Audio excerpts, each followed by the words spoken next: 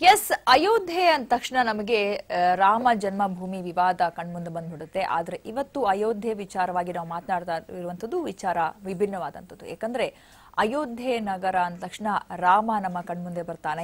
ಈಗ ಅಯೋಧ್ಯೆ ಅಂದ ತಕ್ಷಣ ಹೊಸ ಐಷಾರಾಮಿ ಕಟ್ಟಡಗಳು ಮತ್ತು ವಿಶೇಷ ಸವಲತ್ತುಗಳು ಕಣ್ಮುಂದೆ ಬರುವಂತ ಒಂದು ಸುದ್ದಿ ನಮ್ಮ ಮುಂದೆ ಇದೆ. ಹೌದು, ಬರೋಬ್ಬರಿ 1200 ಕೋಟಿ ರೂಪಾಯಿ ವೆಚ್ಚದಲ್ಲಿ ಹೊಸ ಅಯೋಧ್ಯೆ ನಗರವನ್ನ ನಿರ್ಮಾಣ ಮಾಡೋದಕ್ಕೆ ಅಲ್ಲಿನ ಸರ್ಕಾರ ಮುಂದಾಗಿದೆ. ಸೊ ಈ ವಿಶೇಷವಾಗಿ ಈ ಒಂದು ಅಯೋಧ್ಯೆ ನಗರದಲ್ಲಿ ಎಲ್ಲ ಐಷಾರಾಮಿ ಸವಲತ್ತುಗಳು ಕೊಡಬೇಕು ಮತ್ತು ಬೇರೆ ಬೇರೆ ಕಟ್ಟಡಗಳ ವ್ಯವಸ್ಥೆ ಇರಬೇಕು ಅಂತ ಸರಿಯೂ ನದಿ ದಂಡೆಯಲ್ಲಿ ಒಂದಿಷ್ಟು ಭೂಮಿಯನ್ನ ಕೂಡ ಸ್ವಾಧೀನಪಡಿಸಿಕೊಂಡಿದ್ದಾರೆ. ಈ ವಿಚಾರವಾಗಿ ಕಟ್ಟಬೇಕು ಹೊಸ ನಗರವನ್ನ ಅಂತ. ವಿಶೇಷವಾಗಿ ಇಲ್ಲಿ ಮುಕ್ತಿ ಸಿಗೋದಕ್ಕೂ ಕೂಡ ಒಂದು ಅಪಾರ್ಟ್ಮೆಂಟ್ ರೆಡಿ ಆಗ್ತಾ ಇದೆ ಅಂತ. ಸೊ ಈ ವಿಚಾರ ಸಾಕಷ್ಟು ಚರ್ಚೆಗೂ ಕೂಡ ಕಾರಣವಾಗ್ತಿದೆ ಮತ್ತು ಒಂದು ಅಪಾರ್ಟ್ಮೆಂಟ್ ನಲ್ಲಿ ನಾವು ಖರೀದಿ ಮಾಡಿಕೊಳ್ಳೋ ಮೂಲಕ ಮುಕ್ತಿ ಸಿಗುತ್ತೆ ಅನ್ನುವಂಥದ್ದು ಎಷ್ಟು ಮಟ್ಟಿಗೆ ಇವರು ಅದನ್ನ ಹೇಳೋದಕ್ಕೆ ಹೊರಟಿದ್ದಾರೆ, ಯಾವ ರೀತಿ ಕನ್ವೆ ಮಾಡ್ತಿದ್ದಾರೆ ಗೊತ್ತಿಲ್ಲ. ಇದನ್ನ ಚರ್ಚೆ ಮಾಡ್ತೀನಿ. ನಮ್ಮ ಜೊತೆಗೆ ವಿಶೇಷ ಅತಿಥಿಗಳಿದ್ದಾರೆ. ಬನ್ನಿ, ಅಯೋಧ್ಯೆ ನಗರ, ಅದರ ಹಿನ್ನೆಲೆ ಮತ್ತು ಈಗ ನಿರ್ಮಾಣ ಆಗ್ತಿರುವಂತಹ ಹೊಸ ಅಯೋಧ್ಯೆ ನಗರ ಮತ್ತು ಅವರು ಹೇಳ್ತಾ ಇರುವಂತಹ ಭರವಸೆಗಳು ಎಷ್ಟು ಮಟ್ಟಿಗೆ ಹೊಂದಾಣಿಕೆ ಆಗ್ತವೆ ಮತ್ತು ಈಗಿನ ಕಾಲದಲ್ಲಿ ಅದು ಎಷ್ಟು ಮಟ್ಟಿಗೆ ಪ್ರಸ್ತುತ ಅಂತ ನಾವು ಚರ್ಚೆ ಮಾಡಬೇಕಾಗತ್ತೆ. ನಮ್ಮ ಜೊತೆಗೆ ಚಂದಾ ಪಾಂಡೆ ಅವರು ಇದ್ದಾರೆ, ಆಧ್ಯಾತ್ಮಿಕ ಗುರುಗಳು. ಬಹಳಷ್ಟು ವಿಚಾರವಾಗಿ ಇಂತಹ ವಿಚಾರಗಳಲ್ಲಿ ಚರ್ಚೆಯನ್ನು ಮಾಡಿದ್ದಾರೆ. ಜ್ಯೋತಿಷಿಗಳು ಕೂಡ ಹೌದು. ನಮಸ್ಕಾರ, ಕಾರ್ಯಕ್ರಮ ಸ್ವಾಗತ. ನಮಸ್ತೆ ಅಮ್ಮಾಜಿ. ಹೇಳಿ, ಈಗ ಅಯೋಧ್ಯೆ ಅಂದ ತಕ್ಷಣ ನನ್ನ ಕಣ್ಮುಂದೆ ನನಗೆ ರಾಮ ಮತ್ತು ಆ ಭೂಮಿ ವಿವಾದಗಳು ಇವೇ ಕಣ್ಮುಂದೆ ಬರುತ್ತೆ. ಅಯೋಧ್ಯೆ ಹೊಸ ನಗರ ಅನ್ನುವಂಥದ್ದು ಒಂದು ಕಲ್ಪನೆಯನ್ನ ನಮ್ಮ ಮುಂದೆ ಇಟ್ಟಿದ್ದಾರೆ ಅಲ್ಲಿನ ಸರ್ಕಾರ. ಹೊಸ ಹೊಸ ಯೋಜನೆಗಳನ್ನು ಮಾಡೋದಕ್ಕೆ ಹೊರಟಿದ್ದಾರೆ, ಅದು ಕೋಟಿ ಕೋಟಿ ಖರ್ಚು ಮಾಡಿಕೊಂಡು. ಈ ವಿಷಯ ಕೇಳಿದಾಗ ನಿಮಗೆ ಹೇಗೆ ಅನಿಸ್ತು? ಅಂದ್ರೆ ಈಗ ಅಯೋಧ್ಯೆ ನಗರ ನಿಜವಾಗ್ಲೂ ಆ ಒಂದು ಹೊಸ ರೀತಿಯ ನಗರವಾಗಿ ನಿರ್ಮಾಣ ಆಗತ್ತೆ ಮತ್ತು ಅದರದ್ದೇ ಆದಂತಹ ಐತಿಹಾಸಿಕ ಹಿನ್ನೆಲೆಯಲ್ಲಿ ಅದು ಹೋಗುತ್ತೆ ಅಂತ ಅನಿಸುತ್ತಾ? ಐತಿಹಾಸಿಕ ಹಿನ್ನೆಲೆಯಲ್ಲಿ ಅಯೋಧ್ಯೆಗೆ ಅದರದೇ ಆದ ಪ್ರಾಮುಖ್ಯತೆ ಇದೆ. ಆದ್ರೆ ಇಲ್ಲಿ ಬಂದಿರುವಂತ ಮಾತು ಮುಕ್ತಿಧಾಮ ಅನ್ನುವಂಥದ್ದು. ನೋಡಪ್ಪ, ಇದೇನಾಗುತ್ತೆ, ಬಹಳಷ್ಟು ಜನರಿಗೆ ಮುಕ್ತಿ ಅನ್ನೋದ್ರ ಅರ್ಥನೇ ಗೊತ್ತಿಲ್ಲ. ಮೋಕ್ಷ ಬೇರೆ, ಮುಕ್ತಿ ಬೇರೆ. ಮುಕ್ತಿ ಅಂದ್ರೆ ಯಾವುದಾದ್ರೂ ಒಂದು ಸಂಕಷ್ಟದಿಂದ ಬಿಡುಗಡೆ ಹೊಂದೋದಕ್ಕೆ ಮುಕ್ತಿ ಅಂತೀವಿ, ಆಯ್ತಾ? ಇಲ್ಲಿ ಏನಾಗ್ತಾ ಇದೆ ಅಂದ್ರೆ ಇವ್ರು ಕೊಡ್ತಾ ಇರೋ ಎಕ್ಸ್ಪ್ಲನೇಷನ್ ಮುಕ್ತಿಧಾಮ ಅಂದ್ರೆ ಆ ಒಂದು ಸತ್ತಿದ ತಕ್ಷಣ ಸ್ವರ್ಗಕ್ಕೆ ಹೋಗ್ಬಿಡ್ತೀವಿ ಅನ್ನುವಂತ ಎಕ್ಸ್ಪ್ಲನೇಷನ್ ಮೇ ಬಿ ಇವ್ರು ಹೇಳ್ತಾ ಇರೋದು, ತೋರಿಸ್ತಾ ಇರೋದು. ಖಂಡಿತ ಮುಕ್ತಿ ಅನ್ನೋದು ಬೇರೆ, ಮೋಕ್ಷ ಅನ್ನೋದು ಬೇರೆ. ಈ ಕಾಶಿನಲ್ಲಿ ಇದಕ್ಕೂ ಮುಂಚೆ ನಾವು ನೋಡ್ತಾ ಇದೀವಿ, ಬಹಳಷ್ಟು ದೊಡ್ಡದಾದಂತಹ ಒಂದು ಈ ತರದ್ದು ಒಂದು ಕಟ್ಟಡ ಉಂಟು. ಅಲ್ಲಿ ವಯಸ್ಸಾದವ್ರು ಎಲ್ಲರೂ ಕೂಡ ಹೋಗ್ಬಿಟ್ಟು ಸಾವನ್ನ ಕಾಯ್ಕೊಂಡು ಸಾವಿಗೋಸ್ಕರ ಬರವನ್ನ ಮಾಡ್ಕೊಳ್ಳಿಕ್ಕೋಸ್ಕರ ಒಂಥರ ಈ ಬಕ ಪಕ್ಷಿಗಳು ತರ ಕೂತಿರ್ತಾರೆ. ಅದು ಅಲ್ಲಿ ಹೋಗಿ ನೋಡಿದಾಗ ಅದು ನಿಜಕ್ಕೂ ಚಿಂತಾಜನಕ ಪರಿಸ್ಥಿತಿ ಅಂತ ಅನ್ಕೊಳ್ತೀವಿ. ಎಂತ ಕಲ್ಲು ಹೃದಯದವನಿಗೂ ಅಲ್ಲಿಗೆ ಹೋದ್ರೆ ಕಣ್ಣಲ್ಲಿ ನೀರು ಬರುತ್ತೆ. ಆ ರೀತಿಯಲ್ಲಿ ಅಲ್ಲಿ ಕೂತಿರ್ತಾರೆ. ಅದಕ್ಕೆ ಒಂದು ಹೊಸ ತಿರುವನ್ನ ಕೊಟ್ಟು ಕಟ್ಲಿ, ರಾಮನಗರದಲ್ಲಿ ಕಟ್ಲಿ, ಅನಾಥಾಶ್ರಮ ಅಂತ ಕಟ್ಲಿ, ಧರ್ಮಶಾಲಾ ಅಂತ ಕಟ್ಲಿ, ಮುಕ್ತಿಧಾಮ ಅಂತ ಯಾಕೆ ಹೆಸರು ಕೊಡ್ತೀರಾ? ಯಾಕಂದ್ರೆ ಇಲ್ಲಿ ಏನಾಗ್ತಾ ಇದೆ ಗೊತ್ತಪ್ಪ, ಅದು ಮೊದಲಿಗೆ ಹೇಗೆ ಬಂದದ್ದು ಅನ್ನೋದು ಸ್ವಲ್ಪ ಹಿನ್ನೆಲೆ ಕೊಡ್ತೀನಿ. ಯಾವುದಾದ್ರೂ ಒಂದು ತೀರ್ಥ ಕ್ಷೇತ್ರಗಳಲ್ಲಿ ಈ ಒಂದು ದೊಡ್ಡ ದೊಡ್ಡ ಜಾತ್ರೆಗಳು, ಕುಂಭಮೇಳಗಳು ನಡೆಯುತ್ತೆ. ಅಂತಹ ಸಮಯದಲ್ಲಿ ನಾನು ಎಲ್ರನ್ನೂ ದೂಷಿಸ್ತಾ ಇಲ್ಲ, ಕೆಲವು ಕುಟುಂಬದವರು ತಮ್ಮ ಹಿರಿಯರನ್ನ ಅಲ್ಲಿ ಬಿಟ್ಟು ಹೋಗುವಂತ ಪ್ರಕ್ರಿಯೆ. ಅಂದ್ರೆ ಆ ಸೇವೆ ಮಾಡ್ಲಿಕ್ಕೆ ಆಗಲ್ಲ, ಅವ್ರಿಗೆ ನೋಡ್ಕೊಳಕ್ ಆಗಲ್ಲ, ಈ ಬಂದ ಸೊಸೆಯಂದಿರಿರಬಹುದು ಅಥವಾ ಗಂಡು ಮಕ್ಕಳೇ ಇಲ್ದಾಗ ಹೆಣ್ಣು ಮಕ್ಕಳ ಜೊತೆಗಿದ್ದ ಸಮಯದಲ್ಲೂ ಕೂಡ ಅಳಿಯಂದಿರ ಜೊತೆ ಇರ್ಬೋದು. ಅಂದ್ರೆ ಟೋಟಲಿ ಹೇಳ್ಬೇಕಂದ್ರೆ ಮಕ್ಕಳಿಗೆ ಬೇಡವಾದ ಒಂದು ಹಿರಿಯನ್ನ ತಗೊಂಡ್ ಬಂದು ಅಲ್ಲಿ ಜಾತ್ರೆಯಲ್ಲಿ ಮೇಲಾದಲ್ಲಿ ಬಿಟ್ಟು ಹೋಗುವಂಥದ್ದು. ನಾವ್ ಇದನ್ನ ಸಾಕಷ್ಟು ಸಲ ಸಿನಿಮಾಗಳಲ್ಲೂ ಕೇಳ್ತೀವಿ. ಹಿಂದಿ ಸಿನಿಮಾಗಳಲ್ಲಿ ಕುಂಭಮೇಳದಲ್ಲಿ ತಪ್ಪಿಸ್ಕೊಂಡ್ಬಿಟ್ಟಿದ್ರು, ಇವಾಗ ಸಿಕ್ಕಿದ್ರು ಅನ್ನೋ ತರದಲ್ಲಿ ನಾವು ಮಾತುಗಳನ್ನ ಕೇಳ್ತೀವಿ. ಅಂತಹ ಸಮಯದಲ್ಲಿ ಅಂತಹ ಹಿರಿಯರಿಗೆ ಇರ್ಲಿಕ್ಕೆ ವ್ಯವಸ್ಥೆ ಮಾಡಿದಂತಹ ಒಂದು ಕಟ್ಟಡ, ಅನಾಥಾಶ್ರಮದ ತರ. ಅಲ್ಲಿ ಮುಕ್ತಿ ಅನ್ನೋ ಪದ ಯಾಕೆ ಸೇರ್ಕೊಳ್ತು ಅಂದ್ರೆ ಅಲ್ಲಿರುವಂತಹ ವ್ಯಕ್ತಿಗಳಿಗೆ ಅನ್ನವನ್ನ ದಾನವಾಗಿ ಕೊಡ್ತಕ್ಕಂತಹ ಪದ್ಧತಿ ಶುರುವಾಯ್ತು. ಅಂದ್ರೆ ಯಾವ್ದೋ ರೀತಿಯಲ್ಲಿ ಅವರಿಗೆ ಹೊಟ್ಟೆ ತುಂಬಿಸುವಂತ ಪದ್ಧತಿ. ಅದಕ್ಕೊಂದು ಶಬ್ದ ಕೊಟ್ರು, ಅವರಿಗೆ ನೀವು ಹೊಟ್ಟೆ ತುಂಬಿಸಿದ್ರೆ ಮುಕ್ತಿ ಸಿಗತ್ತೆ. ಯಾರಿಗೆ? ಅಲ್ಲಿರೋರಿಗಲ್ಲ, ದಾನವನ್ನ ಮಾಡಿದವರಿಗೆ ಮುಕ್ತಿ ಸಿಗತ್ತೆ ಅನ್ನುವಂತಹ ಒಂದು ಮಾತು ಶುರುವಾಯ್ತು. ಆ ಒಂದು ಪರಿಕಲ್ಪನೆ ಎಷ್ಟು ದೊಡ್ಡದಾಗಿ ಬೆಳ್ಕೊಳ್ತು ಅಂದ್ರೆ ಸಾಕಷ್ಟು ದಾನಿಗಳು ಬಂದ್ಬಿಟ್ಟು ದಾನವನ್ನ ಕೊಡ್ತಕ್ಕಂಥದ್ದು ಆ ಒಂದು ಕ್ಷೇತ್ರಕ್ಕೆ, ಆ ಒಂದು ಮನೆಯಲ್ಲಿ ಇದ್ದಂತಹ ಹಿರಿಯರಿಗೆ ಕೊಡ್ಲಿಕ್ಕೆ ಶುರು ಆಯ್ತು. ಅದು ದಿನಂಪ್ರತಿ ಏನಾಯ್ತು ಅಂದ್ರೆ ಆ ಬಳಕೆಯಲ್ಲಿ ಬರುವಂತಹ ಮಾತು ಚೇಂಜ್ ಆಗ್ತಾ ಬಂತು. ಅಲ್ಲಿ ಹೋದವರಿಗೆ ಮುಕ್ತಿ ಸಿಗತ್ತೆ ಅನ್ನುವಂತ ತಪ್ಪು ಪರಿಕಲ್ಪನೆ ಬೆಳೀತಾ ಬಂತು. ಹೇಗಿದ್ ಬೆಳೀತು ಅಂದ್ರೆ ಇದಕ್ಕೊಂದು ಉದಾಹರಣೆ ಕೊಡ್ತೀನಿ. ಈಗ ನಾವೊಂದು ಡಾಕ್ಟರ್ ಹತ್ರ ಹೋಗ್ತೀವಿ, ಒಂದು ಹುಷಾರಿಲ್ಲ ಅಂತ. ಅವಾಗ ಅವ್ರೇನಂತಾರೆ, ನೋಡಪ್ಪ ಇದು ಮಾತ್ರೆ ಎಲ್ಲ ಔಷಧಿ ಎಲ್ಲ ಕೊಟ್ಬಿಟ್ಟು ಬೆಂಡೆಕಾಯಿ, ಮುಳುಗಾಯಿ, ಬೆಂಡೆಕಾಯಿ, ಕುಂಬಳಕಾಯಿ ಅಂದ್ರೆ ನಂಜಿನ ಪದಾರ್ಥಗಳೆಲ್ಲವೂ ಪಥ್ಯ ಅಂತಾರೆ. ಆಕ್ಚುಲಿ ಅವ್ರು ಹೇಳ್ಬೇಕಾಗಿದ್ದ ವರ್ಡ್ ಅಪಥ್ಯ, ತಿನ್ನಬೇಡಿ. Simple words. ಇದು ಎಷ್ಟು ನಮ್ಮಲ್ಲಿ ತಪ್ಪಾಗಿ ಬಳಸ್ತಾ ಇದೀವಿ ಅಂತ ಅಂದ್ರೆ ಇದೊಂದು ಸಿಂಪಲ್ ಉದಾಹರಣೆ. ಇದನ್ನೆಲ್ಲ ತಿನ್ನಿ ಅನ್ನೋ, ಪಥ್ಯ ಅಂದ್ರೆ ತಿನ್ನು ಅಂತ, ಅಪಥ್ಯ ಅಂದ್ರೆ ತಿನ್ನಬೇಡಿ ಅಂತ ಮೆಡಿಕಲ್ ಸೈನ್ಸ್ ಅಲ್ಲಿ ಅಂದ್ರೆ ಮೆಡಿಕಲ್ ಟರ್ಮ್ ಅಲ್ಲಿ ಇರುವಂತ ಒಂದು ಪದ. ಇವತ್ತಿನ ದಿನ ಎಲ್ಲೇ ಯಾವುದೇ ಡಾಕ್ಟರ್ ಹತ್ರ ಹೋಗಿ ತಿನ್ನಬಾರದನ್ನೆಲ್ಲ ಹೇಳ್ಬಿಟ್ಟು ಇದು ಪಥ್ಯ ಅಂತ ಹೇಳ್ತಾರೆ. ಅದೇ ತರಹ ಇಲ್ಲೇನಾಯ್ತು ಅಂದ್ರೆ ಆ ಒಂದು ಸ್ಥಳದಲ್ಲಿ ನಿರಾಶ್ರಿತರು ಮತ್ತೆ ಮನೆಯಲ್ಲಿ ಬೇಡವಾದ ಹಿರಿಯರು, ಅಂದ್ರೆ ಮನೆಯವರಿಗೆ ಬೇಡ, ಅವ್ರ ಸೇವೆ ಮಾಡೋದು ಬೇಡ, ಅವ್ರ ಆಸ್ತಿ ಬೇಕು, ಆ ವ್ಯಕ್ತಿ ಬೇಡ ಅಂದಾಗ ಕೆಲವರು ಮನೆ ಬಿಟ್ಟು ಬಂದಾಗ, ತೀರ್ಥಕ್ಷೇತ್ರಗಳಿಗೆ ಬಂದು ಸೇರಿದಾಗ, ಅಲ್ಲಿ ಭಿಕ್ಷಾಟನೆಯನ್ನು ಮಾಡುವ ಸಮಯದಲ್ಲಿ ಅವರನ್ನ ಕರ್ಕೊಂಡೋಗಿ ಒಂದು ಆಶ್ರಯ ತಾಣವನ್ನ ನಿರ್ಮಿಸಿದ್ರು. ಅಂತಹ ಒಂದು ಹಿನ್ನೆಲೆ ಇರುವಂತಹ ಒಂದು ಮನೆಗೆ ನಾವು ಮುಕ್ತಿಧಾಮ ಅಂತ ಹೆಸರನ್ನ ಕೊಟ್ಟು, ಅಂದ್ರೆ ಅರ್ಥ ನಿಮ್ಮ ಮನೆಯ ದೊಡ್ಡವರಿಗೆ ತಂದು ಅಲ್ಲಿ ಬಿಡ್ರಿ ಅನ್ನೋದಕ್ಕೆ ಪ್ರೇರಣೆ ಕೊಟ್ಟಂಗಾಯ್ತು ಅಂತ ನನ್ನ ಭಾವನೆ. ಈಗ ಮೋಕ್ಷ ಕ್ಷೇತ್ರ ಇದೆ ಅಥವಾ ಮೋಕ್ಷ ಭವನ ಇದೆ ನಾವು ಕಾಶಿಯಲ್ಲಿ ಅಂತ ಹೇಳ್ತೀವಿ. ಸೊ ಏನ್ ಆಕ್ಚುಲಿ ಅದು ಮೋಕ್ಷ ಭವನ ಏನು ಅದೇ ತರದಲ್ಲಿ ಮಾಡಕ್ ಹೋಗ್ತಿದೀವಿ ಅಂತ ಇವ್ರು ಹೇಳ್ತಿದ್ದಾರೆ. ಎಷ್ಟು ಮಟ್ಟಿಗೆ ಇಲ್ಲಿ ಏನಾಗುತ್ತೆ, ಮುಕ್ತಿ ಆಗಿರಬಹುದು, ಮೋಕ್ಷ ಆಗಿರಬಹುದು, ನಮ್ಮ ಕರ್ಮಗಳು ತೀರಿಸ್ಕೊಳ್ಳೋ ತನಕ ಅದು ನಮಗ್ ಸಿಕ್ಕೋಕ್ ಸಾಧ್ಯ ಇಲ್ಲ. ಯಾವುದೋ 100 ಕೊಲೆ ಮಾಡ್ಬಿಟ್ಟು ನಾನ್ ಮೋಕ್ಷಧಾಮದಲ್ಲಿ ಹೋಗಿ ಜೀವನ ಮಾಡಿ ಸತ್ತಿದ್ಕೊಳ್ಳೆ ನಾನು ಸ್ವರ್ಗಕ್ಕೆ ಹೋಗ್ತೀನಿ ಅನ್ನುವಂಥದ್ದು ತಪ್ಪಾಗತ್ತೆ. ಇಲ್ಲಿ ಏನಾಗುತ್ತೆ, ಅದೇ ಹೇಳ್ತಿದ್ದೀನಲ್ಲ, ಪದ ಬಳಕೆಗಳು ನಮ್ಮಲ್ಲಿ ತಪ್ಪಾಗಿ ಬಳಸ್ಕೊಂಡು ನಮಗೆ ಬೇಕಾದ ರೀತಿಯಲ್ಲಿ ಅಳವಡಿಸ್ಕೊಂಡು, ಕಾಶಿಯಲ್ಲಿರೋ ಮೋಕ್ಷ ಭವನ ಕೂಡ ಹಾಗೇನೆ ಆಗಿರೋದು. ಮೋಕ್ಷ ಭವನ, ಮುಕ್ತಿಧಾಮ ಎಲ್ಲ ಇದೆಲ್ಲ ಏನಂದ್ರೆ, ನಾ ಹೇಳೋದೇನ್ ಗೊತ್ತಪ್ಪ, ನೀವು ಎಲ್ಲ ವಯಸ್ಸಾದವ್ರಿಗೆ ಮಾತ್ರ ಮೋಕ್ಷ ಬೇಕಾ? ಹಾಗಿದ್ರೆ ಯಂಗ್ಸ್ಟರ್ಸಿಗೆ ಮೋಕ್ಷ ಬೇಡವಾ?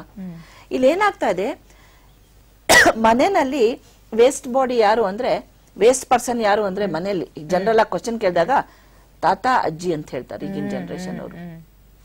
ಅವ್ರಿಲ್ದಲೇ ಇದ್ರೆ ಇವ್ರು ಇರಲ್ಲ. ನಮ್ಮ ಅಣ್ಣ ಈ ಮಾತನ್ನ ಯಾವಾಗ್ಲೂ ಹೇಳೋರು, ಅವ್ರ ಕಾಲೇಜಲ್ಲಿ ಹೇಳ್ತಾ ಇದ್ರಂತೆ ಅವ್ರ ಮಾಸ್ಟರ್.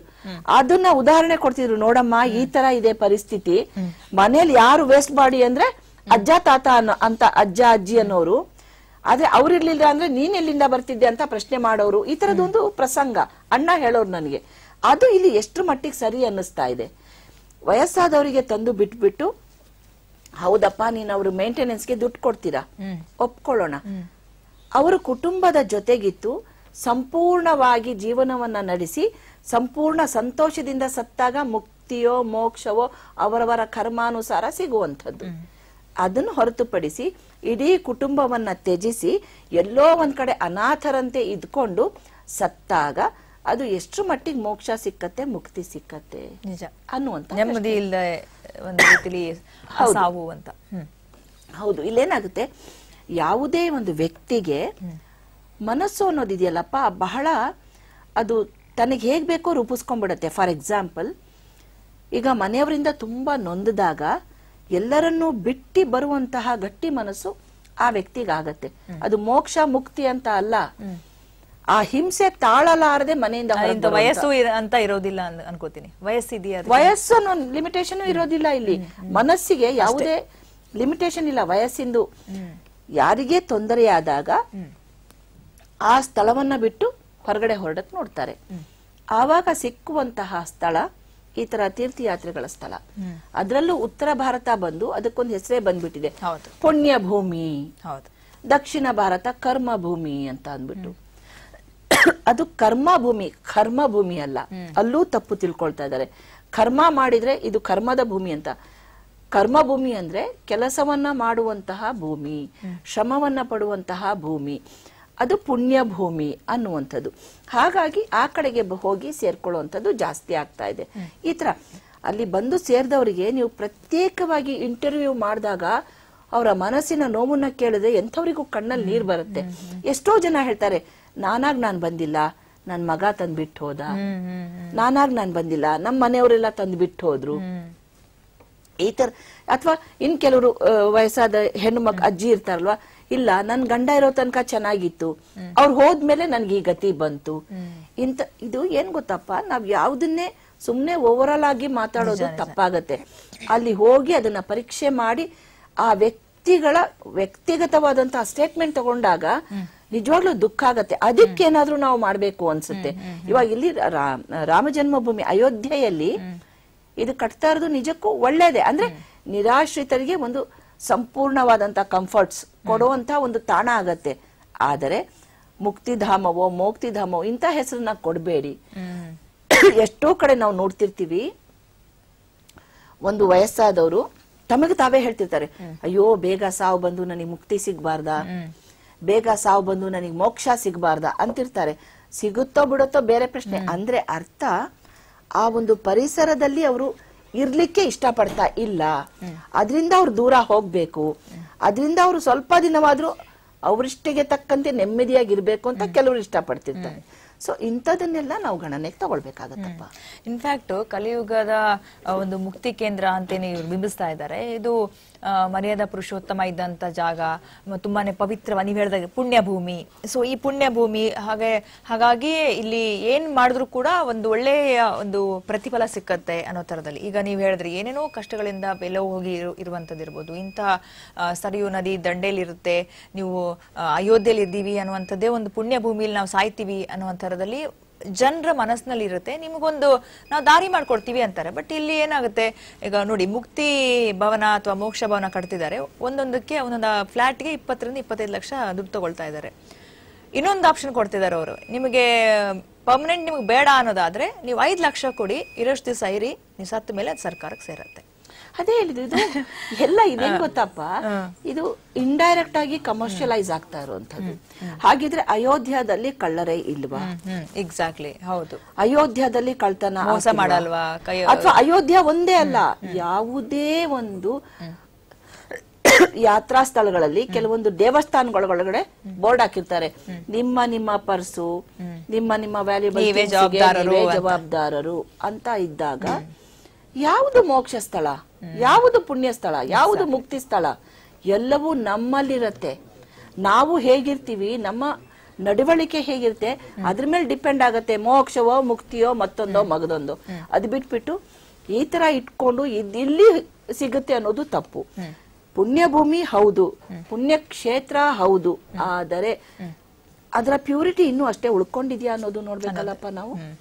ಈಗ ನೋಡಿ, ಎಷ್ಟೋ ಕಡೆ ನಾವು ನದಿಗಳಲ್ಲಿ ನೋಡ್ತಾ ಇರ್ತೀವಿ, ಎಸ್ಪೆಷಲಿ ಗಂಗಾದಲ್ಲಿ ಅರ್ಧಂಬರ್ಧ ಸುಟ್ಟಿದಂತಹ ದೇಹಗಳನ್ನ ತೇಲು ಬಿಡ್ತಾ ಇರ್ತಾರೆ ಅಲ್ವಾಪ.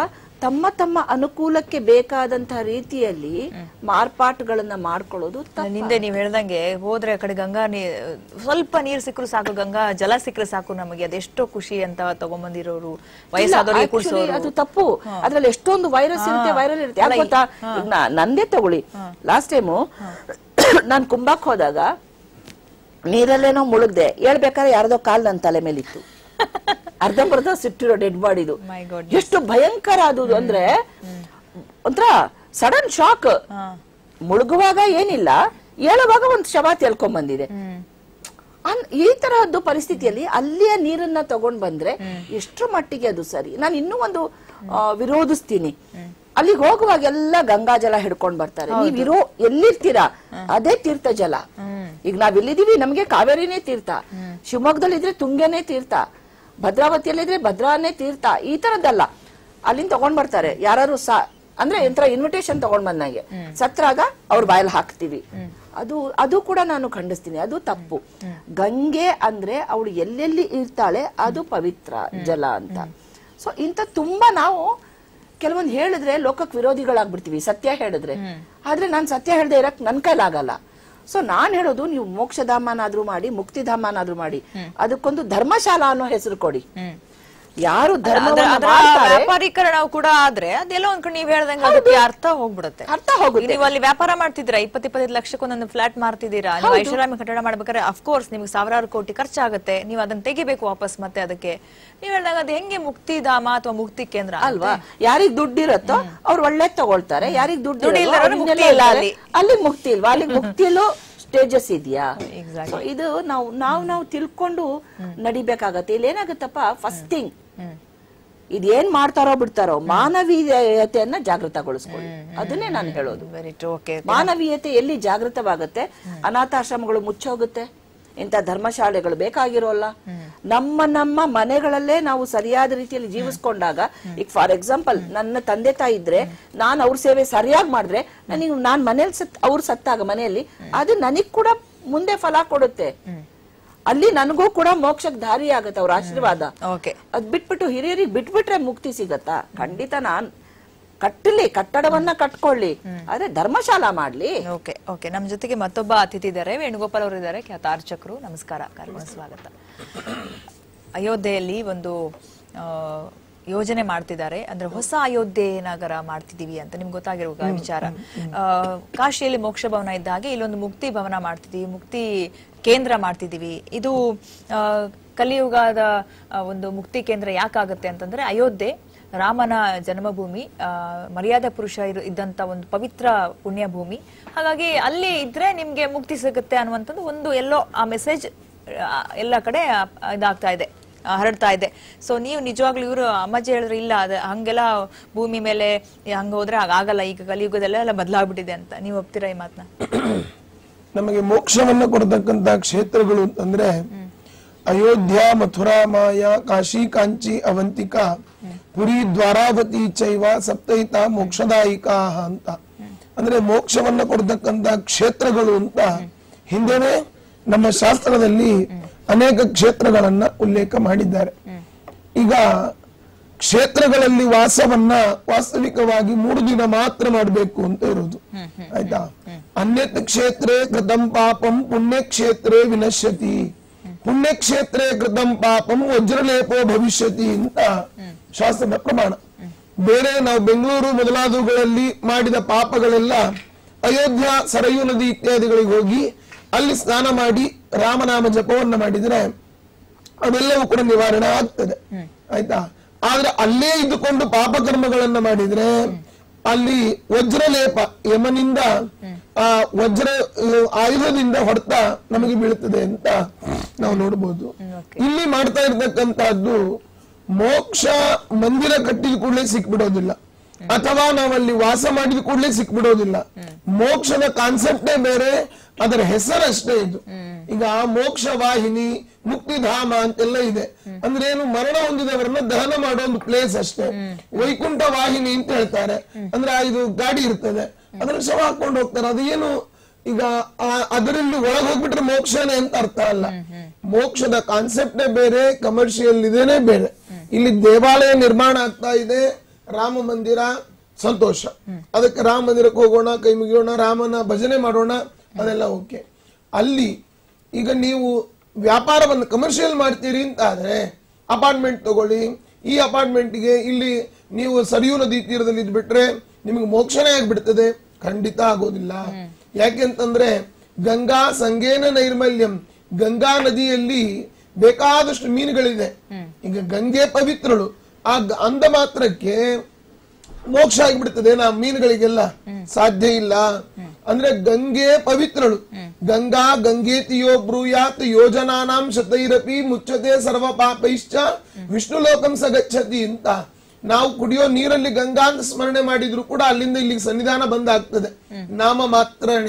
ಆದ್ರೆ ಇಲ್ಲಿ ಆಗ್ತಕ್ಕಂತ ಮುಕ್ತಿ ಕೇಂದ್ರ ಅಂತಂದ್ರೆ ಸಾಧನೆಯನ್ನ ಮಾಡ್ಲಿಕ್ಕೆ ಒಂದು ಸ್ಥಳ ಅಂತ ಅನ್ನಿ ಅಷ್ಟೇ. ಅದನ್ನ ಬಿಟ್ಟು ಇಲ್ಲಿಗೆ ಬಂದ್ರೆ ಮೋಕ್ಷವೇ ಸಿಕ್ಬಿಡ್ತದೆ. ನಮ್ಮ ಅಪಾರ್ಟ್ಮೆಂಟ್ ಅಲ್ಲಿ ಇದ್ದು ಬಿಟ್ರೆ ಈ ದೇವಾಲಯ ಕಟ್ಟೋದು, ದೇವಾಲಯಕ್ಕೆ ಹೋದ್ರೆ ಖಂಡಿತವಾಗಿಯೂ ಕೂಡ ಕ್ಷೇತ್ರಗಳ ಒಂದು ಸಂಚಾರ ಪಾಪ ವಿನಾಶನವೇ. ಆ ಕ್ಷೇತ್ರದ ಸಂಚಾರವನ್ನ ನಾವು ಮಾಡ್ಲೇಬೇಕು, ಅದು ಕರ್ತವ್ಯ. ಆದರೆ ಅಯೋಧ್ಯದಲ್ಲಿ ಈಗ ಮೋಕ್ಷ ಭವನ ಅಂತ ಹೆಸರಿಟ್ಟ ಮಾತ್ರಕ್ಕೆ ಅದರ ಒಳಗಡೆ ಮೋಕ್ಷ ಇರೋದಿಲ್ಲ. ಉದಾಹರಣೆಗೆ ಮೈಸೂರು ಪಾಕ್ ಇದ್ದ ಹಾಗೆ, ಮೈಸೂರು ಪಾಕ್ ಒಳಗಡೆ ಮೈಸೂರು ಇಲ್ಲ, ತಿಂದ ಖುಷಿ ಆಗ್ತದೆ ಅಷ್ಟೇ. ಹಾಗೆ ಮೋಕ್ಷಧಾಮ ಅಂತ ಹೆಸರಿಟ್ಟು ಕೂಡಲೇ ಅದರೊಳಗಡೆ ಮೋಕ್ಷದಲ್ಲಿ ಆಗುವಂತಹ ಸುಖ ಅದೆಲ್ಲ ಬರ್ಲಿಕ್ಕೆ ಸಾಧ್ಯವೇ ಇಲ್ಲ ಅಂತ ನನ್ನ ವಾದ. ಈಗ ಇಬ್ರು ಕೂಡ ಹೇಳ್ತಿದ್ದಾರೆ ಇಲ್ಲಿ ಮುಕ್ತಿ ಅನ್ನುವಂಥದ್ದು ಹಾಗೆ ಬಯಸಿದಾಗೆಲ್ಲ ನಾವು ಅನ್ಕೊಂಡ ಹಾಗೆಲ್ಲ ಸಿಕ್ಕೋದಂತದ್ದು ಅಲ್ಲ ಅಂತ. ಮುಕ್ತಿ ಅಥವಾ ಮೋಕ್ಷ ಅದಕ್ಕೆ ಅದರದೇ ಆದಂತ ಒಂದು ಅರ್ಥ ಇದೆ, ಅದರದೇ ಆದಂತ ಒಂದು ಆಯಾಮ ಇದೆ. ಆದ್ರೆ ಇಲ್ಲಿ ಮತ್ತೊಂದು ಅಮ್ಮಾಜಿ ಗಮನಿಸಬೇಕು, ಇಬ್ರಿಗೂ ಹೇಳ್ತೀನಿ, ಅಲ್ಲಿ ಏನ್ ಮಾಡ್ತಿದ್ದಾರೆ ಅಂತಂದ್ರೆ ಐಷಾರಾಮಿ ಜೀವನಕ್ಕೆ ಒಂದು ವೇದಿಕೆ ಸೃಷ್ಟಿಯಾಗ್ತಿದೆ. ಸರಿಯೂ ನದಿ ಹೇಗೆ ಅಂದ್ರೆ ಈ ಲಂಡನ್ ಅಲ್ಲಿ ಥೇಮ್ಸ್ ನದಿ ಪಕ್ಕದಲ್ಲಿ ಹೇಗೆಲ್ಲ ನಿರ್ಮಾಣ ಆಗಿದೆಯೋ ಅದೇ ತರ ಇವ್ರೇನ್ ಮಾಡ್ತಿದ್ದಾರೆ, ಅಲ್ಲಿ ಅಪಾರ್ಟ್ಮೆಂಟು, ಐಷಾರಾಮಿ ಹೋಟೆಲು, ಐಷಾರಾಮಿ ಕಟ್ಟಡಗಳು ಬೇರೆ ಬೇರೆ ರೀತಿಲಿ ಎಲ್ಲವನ್ನ ಅಲ್ಲಿ ಶಾಪಿಂಗ್ ಕಾಂಪ್ಲೆಕ್ಸ್ ಎಕ್ಸಾಕ್ಟ್ಲಿ ಎಲ್ಲವನ್ನ ಸೃಷ್ಟಿ ಮಾಡೋದಕ್ಕೆ ಹೊರಟಿದ್ದಾರೆ. ಇದು ಒಂದು ವ್ಯಾಪಾರದ ಮತ್ತೊಂದು ಮಗಲು ಹೇಳ್ಬೋದೇನೋ ಅಷ್ಟೇ. ಅದ್ರ ಬಿಟ್ರೆ ಇದಕ್ಕೆ ಈಗ ನಾವು ಆಧ್ಯಾತ್ಮಿಕವಾಗಿ ಟಚ್ ಕೊಡ್ತಾರೆ ಅಂದ್ರೆ ಹೆಂಗೆ ಅಂತ. ಐಷಾರಾಮಿ ಮತ್ತು ಆಧ್ಯಾತ್ಮಿಕ ಯಾವತ್ತೂ ಕೂಡ ಒಂದಕ್ಕೊಂದು ಆಗಲ್ಲ. ಐಷಾರಾಮಿ ಇನ್ನೊಂದು ವಿಶೇಷವಾಗಿ ಹೇಳಕ್ ಇಷ್ಟಪಡ್ತೀನಿ, ಆಧ್ಯಾತ್ಮದಲ್ಲಿದ್ದವರು ಎಲ್ಲವನ್ನು ಬಿಟ್ಟು ಬದುಕಬೇಕು ಅಂತ ಎಲ್ಲೂ ಇಲ್ಲ. ಅದನ್ನ ಫಸ್ಟ್ ನಾವು ತಿಳ್ಕೊಳ್ಳೋಣ. ಅಂದ್ರೆ ಅವ್ರು ನಗ್ಲೇಬಾರ್ದು, ಮುಖ ಗಂಟಿಕೊಂಡೇ ಇರ್ಬೇಕು, ಯೂನಿಫಾರ್ಮ್ ಗಳೇ ಹಾಕೋಬೇಕು ಅಂತ ಯಾವುದ್ರಲ್ಲೂ ಇಲ್ಲ. ಹಾಗಂತ ಐಷಾರಾಮಿ ಜೀವನ ಶಾಪಿಂಗ್ ಕಾಂಪ್ಲೆಕ್ಸ್ ತರ ಅಲ್ಲ. ಇಲ್ಲಿ ಇನ್ನೊಂದು ಏನಾಗತ್ತಪ್ಪ, ಬರೀ ರಾಮನಾಮವನ್ನ ಹೇಳೋದ್ರಿಂದ ಖಂಡಿತ ಒಂದು ನಮ್ಮ ಕರ್ಮಗಳು ಕಳಿಯತ್ತೆ ಅನ್ನೋದು ನಿಜ. ಮುಕ್ತಿ ಮೋಕ್ಷ ಸಿಗುತ್ತೋ ಬಿಡುತ್ತೋ ಅದು ಸೆಕೆಂಡ್ರಿ. ಕರ್ಮ ಕಳಿಯತ್ತೆ, ಅದು ನಾವು ಒಪ್ಕೊಳ್ತೀವಿ, ಕಳಿಯತ್ತೆ. ಅಂತದ್ರಲ್ಲಿ ಒಂದು ಉಲ್ಲಾಸ ಭರಿತವಾದಂತಹ ನದಿ ತೀರದಲ್ಲಿ ಕೂತ್ಕೊಂಡು ರಾಮನಾಮ ಹೇಳೋದ್ರಿಂದ ಅವರ ಕರ್ಮಗಳು ಕಡಿಮೆ ಆಗಬಹುದೇ ಹೊತ್ತು ವ್ಯಾರಂಟಿ ಕೊಡ್ಲಿಕ್ಕೆ ಬರೋದಿಲ್ಲ. ಅದು ಬೇರೆ ಪ್ರಶ್ನೆ. ಇಲ್ಲೇನಾಗ್ತಾ ಇದೆ ಅಂದ್ರೆ, ಇವಾಗ ಸಾಕಷ್ಟು ಹಣವಂತರಿಗೆ ಏನೊಂದು ಭ್ರಮೆ ಅಂದ್ರೆ, ನಾನ್ ಇಂತ ಪ್ಲೇಸಿಗೆ ಹೋಗ್ಬಿಟ್ಟು ಅಲ್ಲಿ ಸ್ಟೇ ಮಾಡ್ಬಿಟ್ರೆ, ಅಲ್ಲಿ ನಂದು ಅಂತ ಒಂದು ಪ್ಲೇಸ್ ಇದ್ಬಿಟ್ರೆ ನಾನ್ ಏನ್ ಮಾಡಿದ್ರು ನನ್ಗೆ ಅಲ್ಲಿ ಪುಣ್ಯ ಬರುತ್ತೆ, ಪರ್ಸೆಂಟೇಜ್ ಹಾಕೋತಾರ. ಸೊ ಇದು ಬಹಳ ತಪ್ಪು ಕಲ್ಪನೆ. ಮತ್ತೆ ಇನ್ನೊಂದೇನಾಗುತ್ತೆ ಅಂದ್ರೆ, ನಾವು ಇವಾಗ ಯಾವುದೇ ಒಂದು ಕ್ಷೇತ್ರಗಳು ಅಂತ ತಗೊಂಡಾಗ ಕ್ಷೇತ್ರ ಮಹಿಮೆಗಳು ಅಂತ ತಗೊಳ್ತೀವಿ. ಅಂದ್ರೆ ಆ ನೆಲಕಟ್ಟು ಅಂದ್ರೆ ಆ ಸ್ಥಳದಲ್ಲಿ, ಆ ಪ್ರೈಮಿಸಿಸ್ ನಲ್ಲಿ ಅದರದೇ ಆದ ಪ್ರಾಕೃತಿಕ ದತ್ತವಾದಂತಹ ಒಂದು ಮ್ಯಾಗ್ನೆಟಿಕ್ ಫೀಲ್ಡ್ ಇರುತ್ತೆ. ಆ ಧನಾತ್ಮಕ ಭಾವವನ್ನ ಒಂದು ವ್ಯಕ್ತಿ ಹೋದಾಗ ಖಂಡಿತ ಅಲ್ಲಿ ಲಭ್ಯ ಆಗೋದು ಉಂಟು, ಇಲ್ಲ ಅಂತ ನಾ ಹೇಳಲ್ಲ. ಆದ್ರೆ ಯಾವುದೋ ಒಂದು ಅಪಾರ್ಟ್ಮೆಂಟ್ ಅಲ್ಲಿ ಒಂದು ಮನೆ ತಕೊಂಡು ಅಲ್ಲೇ ನಾನು ಸ್ಟೇ ಮಾಡ್ತೀನಿ ಅಂದ್ರೆ ಖಂಡಿತ ಅದು ಮುಕ್ತಿ ಅನ್ನೋದಲ್ಲ.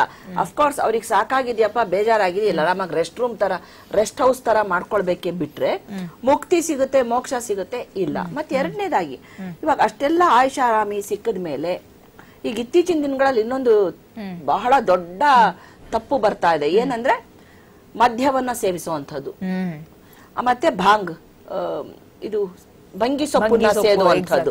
ಅದು ಸೇದ್ಬಿಟ್ರೆ ಬಂಗಿ ಸೇದವನೆಲ್ಲ ನಾಗಾಸಾಧುಗಳು, ಮದ್ಯ ಸೇವನೆ ಮಾಡಿದ ಕೂಡಲೇ ಅಘೋರಿಗಳು ಅನ್ನುವ ತಪ್ಪು ಕಾನ್ಸೆಪ್ಟ್ ಬರ್ತಾ ಇದೆ.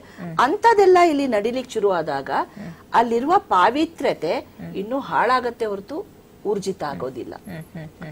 ಅದನ್ನು ನಾವು ಗಮನ ಇಡ್ಬೇಕಾಗತ್ತೆ. ಯಾವಾಗ ನೀವು ಒಂದು ಪುಣ್ಯ ಕ್ಷೇತ್ರವನ್ನ ಆದಷ್ಟು ಆಧುನಿಕ ವಿನ್ಯಾಸ ತಗೊಳ್ದಲೆ, ಆಧುನಿಕ ತಂತ್ರಜ್ಞಾನ ಬಳಸದಲೆ, ಹಳೆಯ ತನದಲ್ಲಿ ಇಟ್ಟು ಯಜ್ಞ ಯಾಗಾದಿಗಳನ್ನ ಹೋಮಗಳನ್ನ ಮಾಡ್ಕೊಂಡು ಕಾಪಾಡಿದಾಗ ಅಲ್ಲಿಯ ಧನಾತ್ಮಕ ಏನು ಒಂದು ಎನರ್ಜಿ ಇರುತ್ತೆ ಹಾಗೆ ಉಳ್ಕೊಳತ್ತೆ, ಇನ್ನೂ ಹೆಚ್ಚುತ್ತೆ. ಅದ್ ಬಿಟ್ಬಿಟ್ಟು ನಾನು ಶಾಪಿಂಗ್ ಕಾಂಪ್ಲೆಕ್ಸ್ ಮಾಡ್ತೀನಿ, ಇನ್ನೇನೋ ಮಾಡ್ತೀನಿ, ಆಧುನಿಕತೆ ಮಾಡ್ತೀನಿ, ಐಷಾರಾಮಿ. ಈಗ ಫಾರಿನ್ ಅವ್ರದ್ದು ಇದೇ ಬೇರೆ, ಅವ್ರದ್ದು ಜೀವನ ಶೈಲಿಯೇ ಬೇರೆ, ಅವರ ತತ್ವ ಸಿದ್ಧಾಂತಗಳೇ ಬೇರೆ. ಆದ್ರೆ ಅವರು ಕೂಡ ಈಗ ನಮ್ಮನ್ನ ಅಕ್ಸೆಪ್ಟ್ ಮಾಡ್ಕೊಳ್ತಿದ್ದಾರೆ. ಅಂದ್ರೆ ಈಗ ನೋಡಿ, ನಮ್ಮ ಯಾವುದೇ ನಾವು ಒಂದು ಹಿರಿಯರು ಮಾಡಿರ್ತಕ್ಕಂತ ಒಂದು ಸಂಪ್ರದಾಯವನ್ನ ಅವರು ಅದರಲ್ಲಿ ಇನ್ನೂ ಮುಂದುವರೆದು ಅದರಲ್ಲಿ PhD ತರ ಮಾಡ್ಬಿಟ್ಟು, ಅಂದ್ರೆ ಅನ್ವೇಷಣೆ ಮಾಡ್ಬಿಟ್ಟು ಹೌದು ಅಂತ ಒಪ್ಕೊಳ್ತಾ ಇದ್ದಾರೆ. ಆದ್ರೆ ನಮ್ಮವ್ರು ಅದನ್ನ ಬಿಡ್ತಾ ಇದ್ದಾರೆ. ಬಿಡೋದ್ರ ಜೊತೆಗೆ ತುಂಬಾ ಅಂದ್ರೆ ಆ ಒಂದು ನಾವ್ ಅಲ್ಲಿ ಹೋಗಿದ ತಕ್ಷಣನೇ ನಾನ್ ರಾಮನ್ ಯುಗಕ್ ಬಂದಪ್ಪ ಅನ್ನಿಸ್ಬೇಕೇ ಹೊರತು ನಾನು 21ನೇ ಶತಮಾನ ಬಿಟ್ಟು 24ನೇ ಶತಮಾನಕ್ಕೆ ಹೋದೆ ಅನ್ನಿಸ್ಬಾರ್ದು. ಇದು ನನ್ನ ಒಂದು ಮೈಂಡ್ ಸೆಟ್. ರಾಮನಿಗೆ ಸೂಟು ಬೂಟು ಹಾಕಿ ನಾವು ಆ ಅವತಾರದಲ್ಲಿ ನೋಡಬಾರ್ದು. ಈಗ ನೋಡಿ, ಗಣಪತಿ ಹಬ್ಬದಲ್ಲೂ ಕೂಡ ನಾವು ನೋಡ್ತಿರ್ತೀವಿ, cricket Ganapati, Veerappan Ganapati, cricket Ganapati. First ಇದನ್ನ ಬಿಡ್ಬೇಕು, ಇಂಥದನ್ನ ನಾವು ತಡಿಬೇಕು. ಯಾಕಂದ್ರೆ ಯಾವುದೇ ಒಂದು ಭಾವನೆ ಬರೋದು ಭಾವ ನೋಡಿದಾಗ. ಆ ಭಾವಕ್ಕೆ ತಕ್ಕಂತೆ ಭಾವನೆ ಕ್ರಿಯೇಟ್ ಆಗತ್ತೆ. ಅಂದಾಗ ಆ ಒಂದು ಅದನ್ನ ನೀವು ಮಾಡಿ ಅದೇ ರೀತಿ ಕುಟೀರಗಳನ್ನ ನಿರ್ಮಾಣ ಮಾಡಿ ಮುಕ್ತಿಗೆ ಬೇಕಾಗಿರೋದು ಐಷಾರಾಮಿ ಅಲ್ಲ, ಒಂದು ಶರೀರದ ಒಂದು ತಪಸ್ಸು ಅಂತೀವಿ ಅಂದ್ರೆ ಶರೀರದ ಒಂದು ಐಷಾರಾಮಗಳನ್ನ ಸುಡುವಂತದ್ದು, ಮನಸ್ಸು ಪವಿತ್ರಗೊಳಿಸುವಂತದ್ದು. ಅಂದ್ರೆ ಕ್ರಿಸ್ಟಲ್ ಕ್ಲಿಯರ್ ಅಂತೀವಿ. ಯಾವ ಮನಸ್ಸು ಹೃದಯ ಒಂದು ಸ್ಫಟಿಕದಂತೆ ಕ್ಲಾರಿಟಿ ಬರುತ್ತೆ, ಅಲ್ಲಿ ಮುಕ್ತಿನೋ ಮೋಕ್ಷನೋ ಕಲ್ಪನೆ ಮಾಡ್ಕೋಬಹುದು. ಸಿಗುತ್ತೆ ಇಲ್ಲ ಅಂತ ಗ್ಯಾರಂಟಿ ಇಲ್ಲ. ಹೌದಪ್ಪ ನಾನು ಇಷ್ಟು ಒಳ್ಳೇದ್ ಮಾಡ್ತಾ ಇದೀನಿ, ನನಗೆ ಮೇ ಬಿ ಮೋಕ್ಷ ಸಿಗಬಹುದು, ಸಿಗುತ್ತೆ ಅಂತ ಯಾರಿಂದಲೂ ಹೇಳಕ್ ಸಾಧ್ಯ ಇಲ್ಲ. ಅಂತದ್ರಲ್ಲಿ ಈ ತರ ರಚನೆ ಮಾಡಿದಾಗಂತೂ ಹಾಗಿದ್ರೆ ಎಲ್ಲ ಇವ್ರು ಮೋಕ್ಷ ಸಿಗುತ್ತೆ ಅಂದ್ರೆ ಕೆಟ್ಟವ್ರಿಗೆಲ್ಲ ಜೈಲಲ್ಲಿರೋರ್ಗೆಲ್ಲ ತಂದು ಇಲ್ಲಿ ಇರಿಸ್ಬಿಡಿ, ಅವರೆಲ್ಲ ಪಾಪ ಮತ್ತೆ ಮತ್ತೆ ಮತ್ತೆ ಕೆಟ್ಟದನ್ನು ಹುಟ್ಟಕ್ಕಿನ್ನ ಎಲ್ಲ ಒಳ್ಳೆಯವರಾಗಿ ಹುಟ್ಲಿ, ಮೋಕ್ಷ ಸಿಕ್ಬಿಡ್ಲಿ.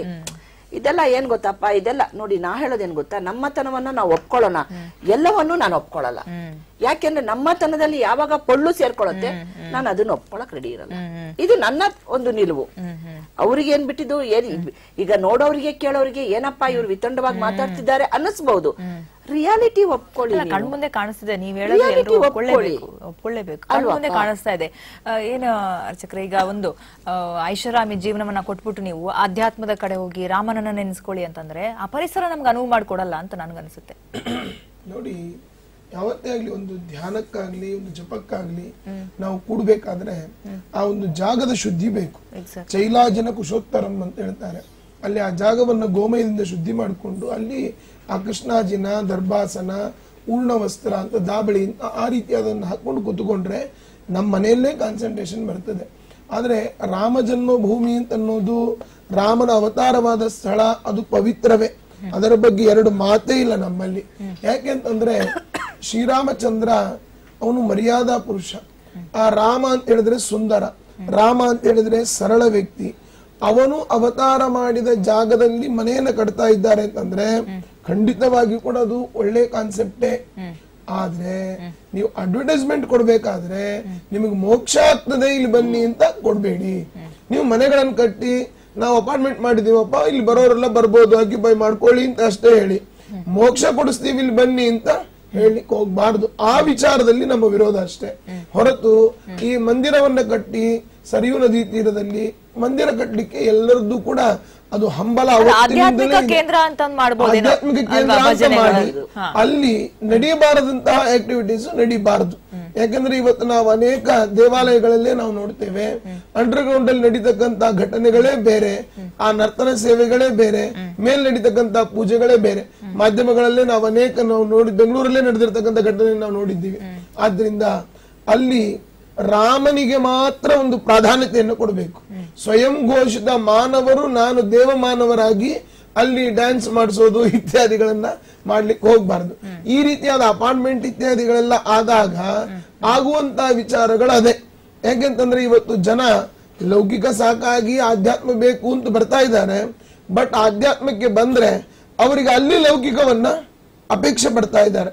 ಅದು ಯಾವತ್ತೂ ಕೂಡ ಎರಡು ದೋಣಿಯಲ್ಲಿ ಒಂದು ಕಾಲನ್ನ ಇಟ್ಟು ಮತ್ತೊಂದು ತೀರವನ್ನು ಸೇರ್ಲಿಕ್ಕೆ ಸಾಧ್ಯವೇ ಇಲ್ಲ. ಆದ್ರಿಂದ ಉಪಾಸನೆಯನ್ನ ಮಾಡತಕ್ಕಂತಹ ಸ್ಥಳಗಳು ಅಂತಂದ್ರೆ ಈಗ ಅಮ್ಮಾಜಿಯವರು ಹೇಳಿದ್ರೆ ಅವಾಗ್ಲೇ ಏನು ಉಪಾಸನಾ ಸ್ಥಳಗಳೆಲ್ಲ ಬೇರೆ ಬೇರೆ ಕಡೆಯಲ್ಲಿದೆ. ಅಲ್ಲಿ ಇಂದ್ರಿಯ ನಿಗ್ರಹ ಅಂದ್ರೆ ನಮ್ಮ ದೇಹ ಕೇಳೋದಿಲ್ಲ, ಅದಕ್ಕಾಗಿ ಆಹಾರದ ನಿಯಮ ಇರ್ತದೆ, ಆಯ್ತಾ, ನಮ್ಮ ಸತ್ಸಂಗ ಇರ್ತದೆ, ಅಲ್ಲಿ ಭಜನೆ ಮೊದಲಾದವುಗಳು ಇರ್ತದೆ. ಅಲ್ಲಿದ್ದಾಗ ಅದೇ ಭಾವನೆಯೇ ನಮಗೆ ಬರ್ತದೆ. ಇಲ್ಲಿ ಐಷಾರಾಮಿಯಾದ ಜೀವನ ನಡೆಸಲಿಕ್ಕೆ ಅಪಾರ್ಟ್ಮೆಂಟ್ಗಳನ್ನು ಮಾಡಿ ಅಲ್ಲಿ ತುಂಡು ಬಟ್ಟೆಗಳನ್ನು ಹಾಕೊಂಡು ಸ್ತ್ರೀಯರು ಓಡಾಡ್ಬೇಕಾದ್ರೆ ಈ ಕಡೆ ರಾಮನಾಮ ಮಾಡತಕ್ಕಂಥವನು ವಂಗನಾಮ ಹಾಕೊಂಡು ಓಡ್ಬೇಕಾಗ್ತದೆ. ಆದ್ರಿಂದ ಎರಡನ್ನೂ ಕೂಡ ಮಿಕ್ಸ್ ಮಾಡಿ ದೇವರ ಹೆಸರಲ್ಲಿ ಅಡ್ವರ್ಟೈಸ್ಮೆಂಟ್ ಕೊಟ್ಟು ದುಡ್ಡು ಮಾಡ್ಲಿಕ್ಕೆ ಹೋಗ್ಬೇಡಿ.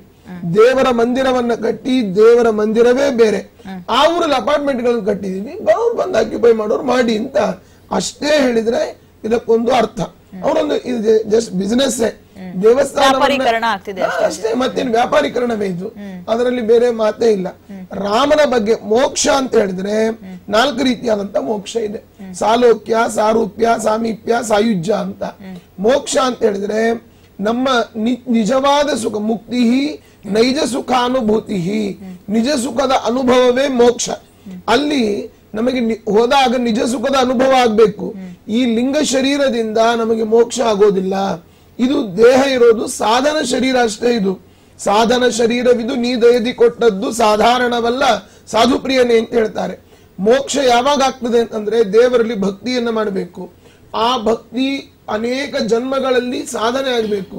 ಅದಾದ್ಮೇಲೆ ಲಿಂಗ ಶರೀರ ಭಂಗ ಆಗಬೇಕು. ಲಿಂಗ ಶರೀರ ಭಂಗ ಆದ್ಮೇಲೆ ವಿರಜಾ ನದಿ ಸ್ನಾನ ಆಗಬೇಕು. ವಿರಜಾ ನದಿ ಸ್ನಾನ ಆದ್ಮೇಲೆ ಅಜ್ಞಾನ ಅಂತ ಒಂದು ಕರ್ಟನ್ ಇರ್ತದೆ, ಅದನ್ನ ದೇವರು ಸರಿಸಬೇಕು. ಅದಾದ್ಮೇಲೆ ಆಗೋದು ಮೋಕ್ಷ. ತುಂಬಾ ಅದಕ್ಕೆ ದೂರ ಇದ್ದೇವೆ ನಾವು. ಆದ್ರೆ ಅಪಾರ್ಟ್ಮೆಂಟ್ ಒಳಗಡೆ ಹೋಗಿ ವಾಸ ಮಾಡಿದ ಕೂಡಲೇ ಮೋಕ್ಷ ಆಗ್ತದೆ ಅಂತಂದ್ರೆ ಕಪಾಳ ಮೋಕ್ಷ ಅಷ್ಟೇ ಮೋಕ್ಷ. ಮಿಕ್ಕಿದ ಮೋಕ್ಷಗಳೆಲ್ಲ ನಿಜವಾಗಿ ಮೋಕ್ಷದ ಕಾನ್ಸೆಪ್ಟೇ ಬೇರೆ. ಮೋಕ್ಷ ಭವನ್ ಅಂತ ಹೆಸರಿಡಬಹುದು, ಒಳಗೆ ಹೋದ ಮಾತ್ರಕ್ಕೆ ಮುಕ್ತಿಯಲ್ಲಿ ಆಗುವಂತಹ ಸುಖ ಇಲ್ವೇ ಇಲ್ಲ. ಯಾಕಂದ್ರೆ ಮೋಕ್ಷಕ್ಕೆ ಹೋದವರು ಮತ್ತೆ ಇಲ್ಲಿ ವಾಪಸ್ ಹುಟ್ಟಿ ಬರೋದೇ ಇಲ್ಲ. ಸ್ವರ್ಗಕ್ಕೆ ಹೋದವರು ಕ್ಷೀಣೆ ಪುಣ್ಯ ಮರ್ತ್ಯ ಲೋಕಂ ವಿಶಂತಿ. ಆದ್ರೆ ಮೋಕ್ಷಕ್ಕೆ ಹೋಗಿಬಿಟ್ರೆ ಅಲ್ಲಿ ವಾಪಸ್ ಬರ್ಲಿಕ್ಕೆ ಸಾಧ್ಯವೇ ಇಲ್ಲ. ಅದರಿಂದ ಆ ಹೆಸರು ಕೊಟ್ಟ ಮಾತ್ರಕ್ಕೆ, ಈಗ ಒಬ್ಬನ ಹೆಸರಿತ್ತು ಕ್ಷೀರಸಾಗರ ಭಟ್ಟ ಅಂತ, ಅಂದ್ರೆ ಹಾಲಿನ ಸಮುದ್ರದ ಭಟ್ರು ಅಂತ ಅವ್ರ ಹೆಸರು. ಅವ್ರ ಮನೆಯಲ್ಲಿ ಹೋದ್ರೆ ಒಂದು ಲೋಟ ಹಾಲಿಲ್ಲ ಕುಡಿಲಿಕ್ಕೆ, ಅವನಿಗೆ ಇಲ್ಲ. ಹಾಗೆ ಇದು ಕೂಡ ಮುಕ್ತಿಧಾಮ ಅಂತ ಹೆಸರಿಡಬಹುದು. ಬಟ್ ಅಲ್ಲಿ ಒಳಗೋದವ್ರಿಗೆ ಐಷಾರಾಮಿ ಜೀವನ, AC ಇರ್ಬೋದು, ಒಳ್ಳೆ ಪರ್ಫ್ಯೂಮು, ಒಳ್ಳೆ ಏರ್ ಫ್ರೆಶರು, ಅದರಿಂದ ಸುಖಮಯವಾದಂತೆ ಕಾಣಿಸ್ಬೋದು. ಬಟ್ ಅದು ಮೋಕ್ಷ, ಅದು ತಾತ್ಕಾಲಿಕವಾದ ಸುಖ, ಅದು ಮೋಕ್ಷ ಅಲ್ಲ. ಆದ್ರಿಂದ ದೇವರ ಹೆಸರಿನಲ್ಲಿ ವ್ಯಾಪಾರೀಕರಣವನ್ನ ದಯಮಾಡಿ ಮಾಡಬೇಡಿ. ಇನ್ಫ್ಯಾಕ್ಟ್ ಹೀಗೆ ಹೇಳ್ಬೋದು ಅವರು, ಇದು ರಾಮ ಜನ್ಮಭೂಮಿ ಇದೆ, ಅಯೋಧ್ಯೆ ನಿಮಗೆ ಹತ್ರವಾಗುತ್ತೆ, ಒಂದು ಇಲ್ಲಿ ಸರಿಯು ನದಿಯಲ್ಲಿ ವಿಶೇಷವಾದಂತಹ ಅನುಕೂಲಗಳನ್ನು ಮಾಡಿಕೊಡುವಂತ ಒಂದು ಯೋಜನೆ ಇದೆ, ಬೇಕಾದ್ರೆ ಬನ್ನಿ ಅಂತ ಹೇಳ್ಬೋದೇ ಬಿಟ್ಟು, ಮುಕ್ತಿ ಭವನ ಇದೆ ಬನ್ನಿ, ಮುಕ್ತಿಗೋಸ್ಕರ ನೀವು 25 ಲಕ್ಷ ಕೊಟ್ಟು ನೀವು ಒಂದು ಅಪಾರ್ಟ್ಮೆಂಟ್ ತಗೋಬಹುದು, ನಿಮ್ದೇ ಒಂದು ಮುಕ್ತಿ ಕೇಂದ್ರವಾಗಿ ಇಟ್ಕೋಬಹುದು. ಇಲ್ಲ ಅಂದ್ರೆ 5 ಲಕ್ಷ ಕೊಟ್ಬಿಟ್ಟು ನಿಮಗೆ ಮುಕ್ತಿ ಸಿಗೋರ್ಗೆ ಇರಿ, ಆಮೇಲೆ ಸರ್ಕಾರಕ್ಕೆ ವಾಪಸ್ ಕೊಡಿ. ಇದು ಎಷ್ಟು ಸಿಂಪಲ್ ಲಾಜಿಕ್. ವ್ಯಾಪಾರನೇ. ಇವಾಗ 25 ಲಕ್ಷ ಅಂಟಿಸ್ತಾ ಇದಾರೆ ಅನ್ನೋದಷ್ಟೇ. ಅಲ್ಲ, ಅದೇ ಹೇಳಿದ್ದು, 25 ಲಕ್ಷ ಕೊಟ್ಟು ಮನೆ ತಗೊಂಡ್ರ ಓಕೆ, 5 ಲಕ್ಷ ಕೊಟ್ಟು ಅವ್ರು ಸತ್ ಮೇಲೆ ವಾಪಸ್ ಹೋಗೋ ಬದ್ಲಿ ಅವ್ರ ಕುಟುಂಬಕ್ಕೆ ಕೊಡಿ ನೋಡೋಣ. ಅವ್ರ ಕುಟುಂಬದವ್ರು ಯಾರೋ ಇರ್ತಾರೆ ಅಲ್ವಾ. 5 ಲಕ್ಷ ಕೊಡಕ್ಕೆ ಯೋಗ್ಯತೆ ಇದೆ ಅಂದಾಗ ಅವ್ರ ಕುಟುಂಬದವ್ರು ಇರ್ತಾರೆ. ಯಾರೋ ಅನಾಥರಿಗೆ 5 ಲಕ್ಷ ಅಲ್ಲ 5 ರೂಪಾಯಿನೂ ಸಿಕ್ಕೋದ್ ಕಷ್ಟ ಇರುತ್ತೆ ಅಂದಾಗ ಕುಟುಂಬ ಕೊಡಿ. ಹಾಗಿದ್ರೆ ನೀವು ಮೋಕ್ಷವನ್ನ ಕೊಡಿಸುವಂತ ಒಂದು ಪ್ಲಾನ್ ಮಾಡ್ತಿರುವಾಗ ಆಯ್ತಪ್ಪ ನಿಮ್ ಕಡೆಯಿಂದ ಮೋಕ್ಷ ಸಿಕ್ತು, ಆ ಅಮೌಂಟ್ ನ ವಾಪಸ್ ಅವ್ರ ಕುಟುಂಬಕ್ಕೆ ಕಳಿಸಿ, ಅದು ಮಾಡಲ್ಲ. ಅಂದ್ರೆ ಇದು ಪ್ಯೂರ್ಲಿ ವ್ಯಾಪಾರೀಕರಣಕ್ಕೆ ಹೊಸ ಒಂದು, ಇವಾಗ ಏನು ಜನರು ತುಂಬಾ ನಂಬ್ತಾ ಇದ್ದಾರೆ. ತುಂಬಾ ಇದಾವೆ. ಈಗ ಅಧ್ಯಾತ್ಮದ ಹೆಸರು, ದೇವರ ಹೆಸರು, ನಮ್ಮ ಹಳೆಯ ಪೌರಾಣಿಕ ಕಥೆಗಳನ್ನ ಇಟ್ಕೊಂಡು ವ್ಯಾಪಾರ ಮಾಡುವಂತದ್ದು ಅಥವಾ ಮೋಸ ಮಾಡುವಂತ ತುಂಬಾ ಇದೆ. ನಿಮ್ ಕಣ್ಣ ಮುಂದೆ ಎಷ್ಟು ಉದಾಹರಣೆಗಳಿದಾವೆ. ಇಲ್ಲಪ್ಪ, ನೀವು ಇದನ್ನ ಹೇಳ್ತಿದ್ದೀರಾ, ಒಂದ್ ಅಮೃತಾಂಜನ್ ಅಡ್ವರ್ಟೈಸ್ಮೆಂಟ್ಗೂ ರಾವಣನ ತಗೊಂಡಿದ್ದಾರೆ. ಎಷ್ಟು ದುಸ್ಥಿತಿಗೆ ಬಂದಿದೆ ನಮ್ಮ ಒಂದು ತತ್ವಗಳು ಅಂದ್ರೆ, ಅಮೃತಾಂಜನ್ ಅಡ್ವರ್ಟೈಸ್ಮೆಂಟ್ಗೆ ರಾವಣನ ಹತ್ತಲೆ ಯಾಕೆ ಬೇಕು?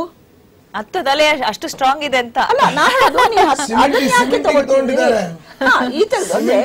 ಇಲ್ಲಿ ವ್ಯಾಪಾರೀಕರಣಕ್ಕೆ ಬಹಳ ಸುಲಭವಾಗಿ ಮನುಷ್ಯ ಮೋಸ ಹೋಗ್ತಾನೆ ಅಂದಿದ್ದು ಒಂದು ಸ್ಪಿರಿಚುವಾಲಿಟಿ, ಒಂದು ದೇವರ ಹೆಸರು ಅನ್ನೋದು ಬಳಸ್ಕೊತಾ ಇದ್ದಾರೆ.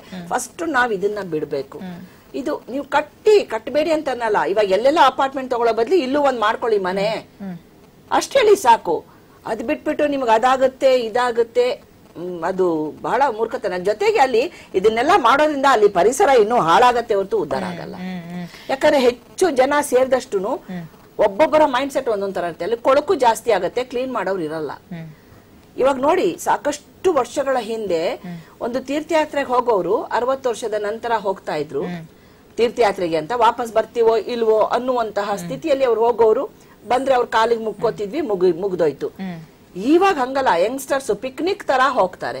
ಈಗ ಯಾರ ಹತ್ರನೂ IT-BT ಕಂಪನಿಗಳಲ್ಲಿ ಕೆಲಸ ಮಾಡ್ತಿರ್ತಾವ ಮಕ್ಕಳು ಅಂತ ತಿಳ್ಕೊಳ್ಳೋಣ. ಒಂದ್ ಒಳ್ಳೆ ರೆಸಾರ್ಟ್ ತರ ಆಯ್ತು ಬನ್ರಿ ಅಲ್ಲೊಂದು. ಅವ್ರಿಗೆ 25 ಲಕ್ಷ ದೊಡ್ಡದಲ್ಲ, ಯಾಕಂದ್ರೆ ತಿಂಗಳಿಗೆ ಅವ್ರು 1 ಲಕ್ಷ 2 ಲಕ್ಷ ಎನ್ಕೇಶ್ ಮಾಡ್ಕೊಳ್ತಾ ಇರ್ತಾರೆ ಇದು ಸ್ಯಾಲರಿಗಳನ್ನ. ಅಂತವ್ರೆಲ್ಲ ತಗೊಳಕ್ ಶುರು ಮಾಡಿದ್ರೆ ಅಲ್ಲಿ ಏನು ಪಾವಿತ್ರ್ಯತೆ ಉಳ್ಕೊಳ್ಳತ್ತೆ ಅಲ್ವಾಪ್ಪ. ಸೊ ಮೊದಲಿಗೆ ನಾವು ಇದನ್ನ ಮಾಡ್ತಾ ಇದೀವಿ ಅಂದಾಗ ಇಲ್ಲಿಯ ಪರಿಸರದ ಬಗ್ಗೆಯೂ ಇನ್ಕಮ್ ಬಿಟ್ಬಿಡಿ, ಬೇರೆ ತರ ಆಯ್ತು. ಇಲ್ಲಿಯ ಪರಿಸರ ಏನಾಗುತ್ತೆ, ಪ್ರಕೃತಿಗೆ ನಾವೆಷ್ಟು ಧಕ್ಕೆ ಕೊಡ್ತಾ ಇದೀವಿ, ಅಲ್ಲಿಯ ಆ ಒಂದು ಅಯೋಧ್ಯೆಯ ಪಾವಿತ್ರ್ಯತೆ ನಾವು ಕಾಪಾಡ್ತೀವ, ಅದಕ್ಕೆಲ್ಲ ಕಡವಾಣ ಹಾಕ್ಲಿಕ್ಕೆ ನಮ್ಮ ಹತ್ರ ಸಿಸ್ಟಮ್ಸ್ ಇದೆಯಾ, ಅದನ್ನೆಲ್ಲ ನಾವು ತರ್ಕ ಮಾಡ್ಬೇಕಾಗುತ್ತೆ. ಹೋಟ್ಲುಗಳಾಗ್ತಿದೆ ಅಂದ್ರೆ ನೀವು ಹೇಳಿದಾಗ ಎಲ್ಲರಿಗೂ ಸವಲತ್ತು ಇರುತ್ತೆ ಅಲ್ಲಿ. ಪಾವಿತ್ರ್ಯತೆಯಲ್ಲಿ ಉಳ್ಕೊಳ್ಳೋದು. ಇವಾಗ ಅಂತ ಟೈಮ್ ಅಲ್ಲಿ ವೆಜ್ಜು ನಾನ್ ವೆಜ್ ಎಲ್ಲ ಬಂದ್ಬಿಡತ್ತೆ. ವೆಜ್ಜು ನಾನ್ ವೆಜ್ ಬಂದಾಗ ಹೆಂಡ ಡೆಫಿನೆಟ್ಲಿ ಬಂದೇ ಬರುತ್ತೆ. ಹೆಂಡ ಬಂದಾಗ ಅಲ್ಲಿ ಬೇರೆ ರೀತಿಯ ಮಾಫಿಯಾಗಳು ಹೆಚ್ಚಾಗತ್ತೆ. ಇದೇನ ಅದು ಬಾಂಗ್ ಅಂದ್ರೆ ಇದು ಅಫೀಮ್ ಗಿಫೀಮ್ ಎಲ್ಲ ವ್ಯಾಪಾರೀಕರಣ ಶುರು ಆಗತ್ತೆ. ಅಲ್ಲಿ ಇನ್ನೂ ಕ್ರೈಮ್ ಹೆಚ್ಚಾಗತ್ತೆ ಹೊರತು ಇವಾಗ ನಿಜವಾಗ್ಲೂ ಇರುವಂತ ಪಾವಿತ್ರತೆ ಹಾಳಾಗತ್ತೆ. ನಾವು ಹೊಸ ಟಚ್ ಕೊಡ್ತಿದೀವಿ, ಒಂದು ಹೊಸ ಇದು ಮಾಡ್ತಿದೀವಿ ಅಂತ ಹೇಳಿಬೇಕಾದ್ರೆ ಕೊಡಿ, ಯಾವುದಕ್ಕೆ ಕೊಡಿ. ನಮ್ಮ ಹಳೆಯ ಗ್ರಂಥಗಳು ಹಾಳಾಗ್ತಿದ್ಯಾ, ಅದನ್ನ ಸಂಸ್ಕರಣೆ ಮಾಡ್ಬಿಟ್ಟು ಅದನ್ನ ಹೊಸ ಟಚ್ ಅಲ್ಲಿ ತಂದು ಎಲ್ರಿಗೂ ವೇದ ಪಾಠಶಾಲೆ ಓಪನ್ ಮಾಡಿ ನೀವಲ್ಲಿ. ಈಗ ಅರ್ಚಕ್ರೆ ಇನ್ನೊಂದು ಅವ್ರು ಹೇಳ್ದಾಗೆ ಈಗ ವ್ಯಾಪಾರೀಕರಣ ಇದೆಲ್ಲವೂ ಕೂಡ ಸ್ಪಷ್ಟವಾಗುತ್ತೆ. ಆದ್ರೂ ಕೂಡ ಇದನ್ನ ನಂಬಿ ಹೋಗುವಂತ ಮುಗ್ಧರು ಇದ್ದಾರೆ ಅಂತ ಅನ್ಸುತ್ತೆ. ನೋಡಿ ಇನ್ನೊಂದು ವಾರದಲ್ಲಿ ಆ ಭಾಗದಲ್ಲಿ ತುಂಬಾ ಜನ ಹೋಗ್ಬೋದು. ಅನೌನ್ಸ್ಮೆಂಟ್ ಆಗಿದೆ ಅಲ್ಲ, ಇನ್ನೊಂದು ವಾರದಲ್ಲಿ ಎಲ್ಲರೂ ಕೂಡ ಇಲ್ಲಿ ಇನ್ನೊಂದೇನು ಗೊತ್ತಾ, ನಮ್ಮ ಜನರು ಕೂಡ ಭಾವುಕರಾಗಿದ್ದಾರೆ. ಇವತ್ತು ಎಲ್ಲಾ ಅಪಾರ್ಟ್ಮೆಂಟ್ ಗಳಲ್ಲಿಯೂ ಕೂಡ ಒಂದೊಂದು ದೇವರ ಪ್ರತಿಮೆಗಳು ಎಂಟ್ರಿ ಕೊಟ್ಟ ತಕ್ಷಣ ಇದ್ದೇ ಇರ್ತದೆ. ಅವರಿಗೊಂದು ಅಧ್ಯಾತ್ಮ ಬೇಕೇ ಬೇಕು. ಆದ್ರಿಂದ ಇದು ಕೂಡ ಆ ಜನರ ಒಂದು ವೀಕ್ ಮನಸ್ಸನ್ನೇ ವೀಕ್ ಪಾಯಿಂಟ್ ಅನ್ನೇ ಇಟ್ಕೊಂಡು ಇದನ್ನ ಮಾಡ್ತಾ ಇದ್ದಾರೆ. ಅಲ್ಲ ಇನ್ನೊಂದೇನ್ ಗೊತ್ತಪ್ಪ, ಎಷ್ಟೋ ಜನ ಫಾರಿನರ್ಸ್ ಇದಾರಲ್ಲ, ಅವ್ರ ಹತ್ರ ದುಡ್ಡು ತುಂಬಾ ಇರತ್ತೆ. ಅವ್ರೇನ್ ಮಾಡ್ತಾರೆ, ಇಂಡಿಯನ್ ಶೇರ್ಸ್ ಅಲ್ಲಿ ತಗೊಳ್ತಾರೆ. ನೆಕ್ಸ್ಟ್ ಅವ್ರು ಎಲ್ರು ಅವ್ರೆಲ್ರು ಬಂದು ಅಲ್ಲಿ ತಂಗ್ಲಿಕ್ ಶುರು ಮಾಡ್ತಾರೆ. 100% ಫಾರಿನರ್ಸ್ ನಮ್ಮತನವನ್ನ ಕಲ್ತ್ಕೊಂಡು ಹೋಗಕ್ ಬರ್ತಾರೆ ಅನ್ನೋದು ಸುಳ್ಳು.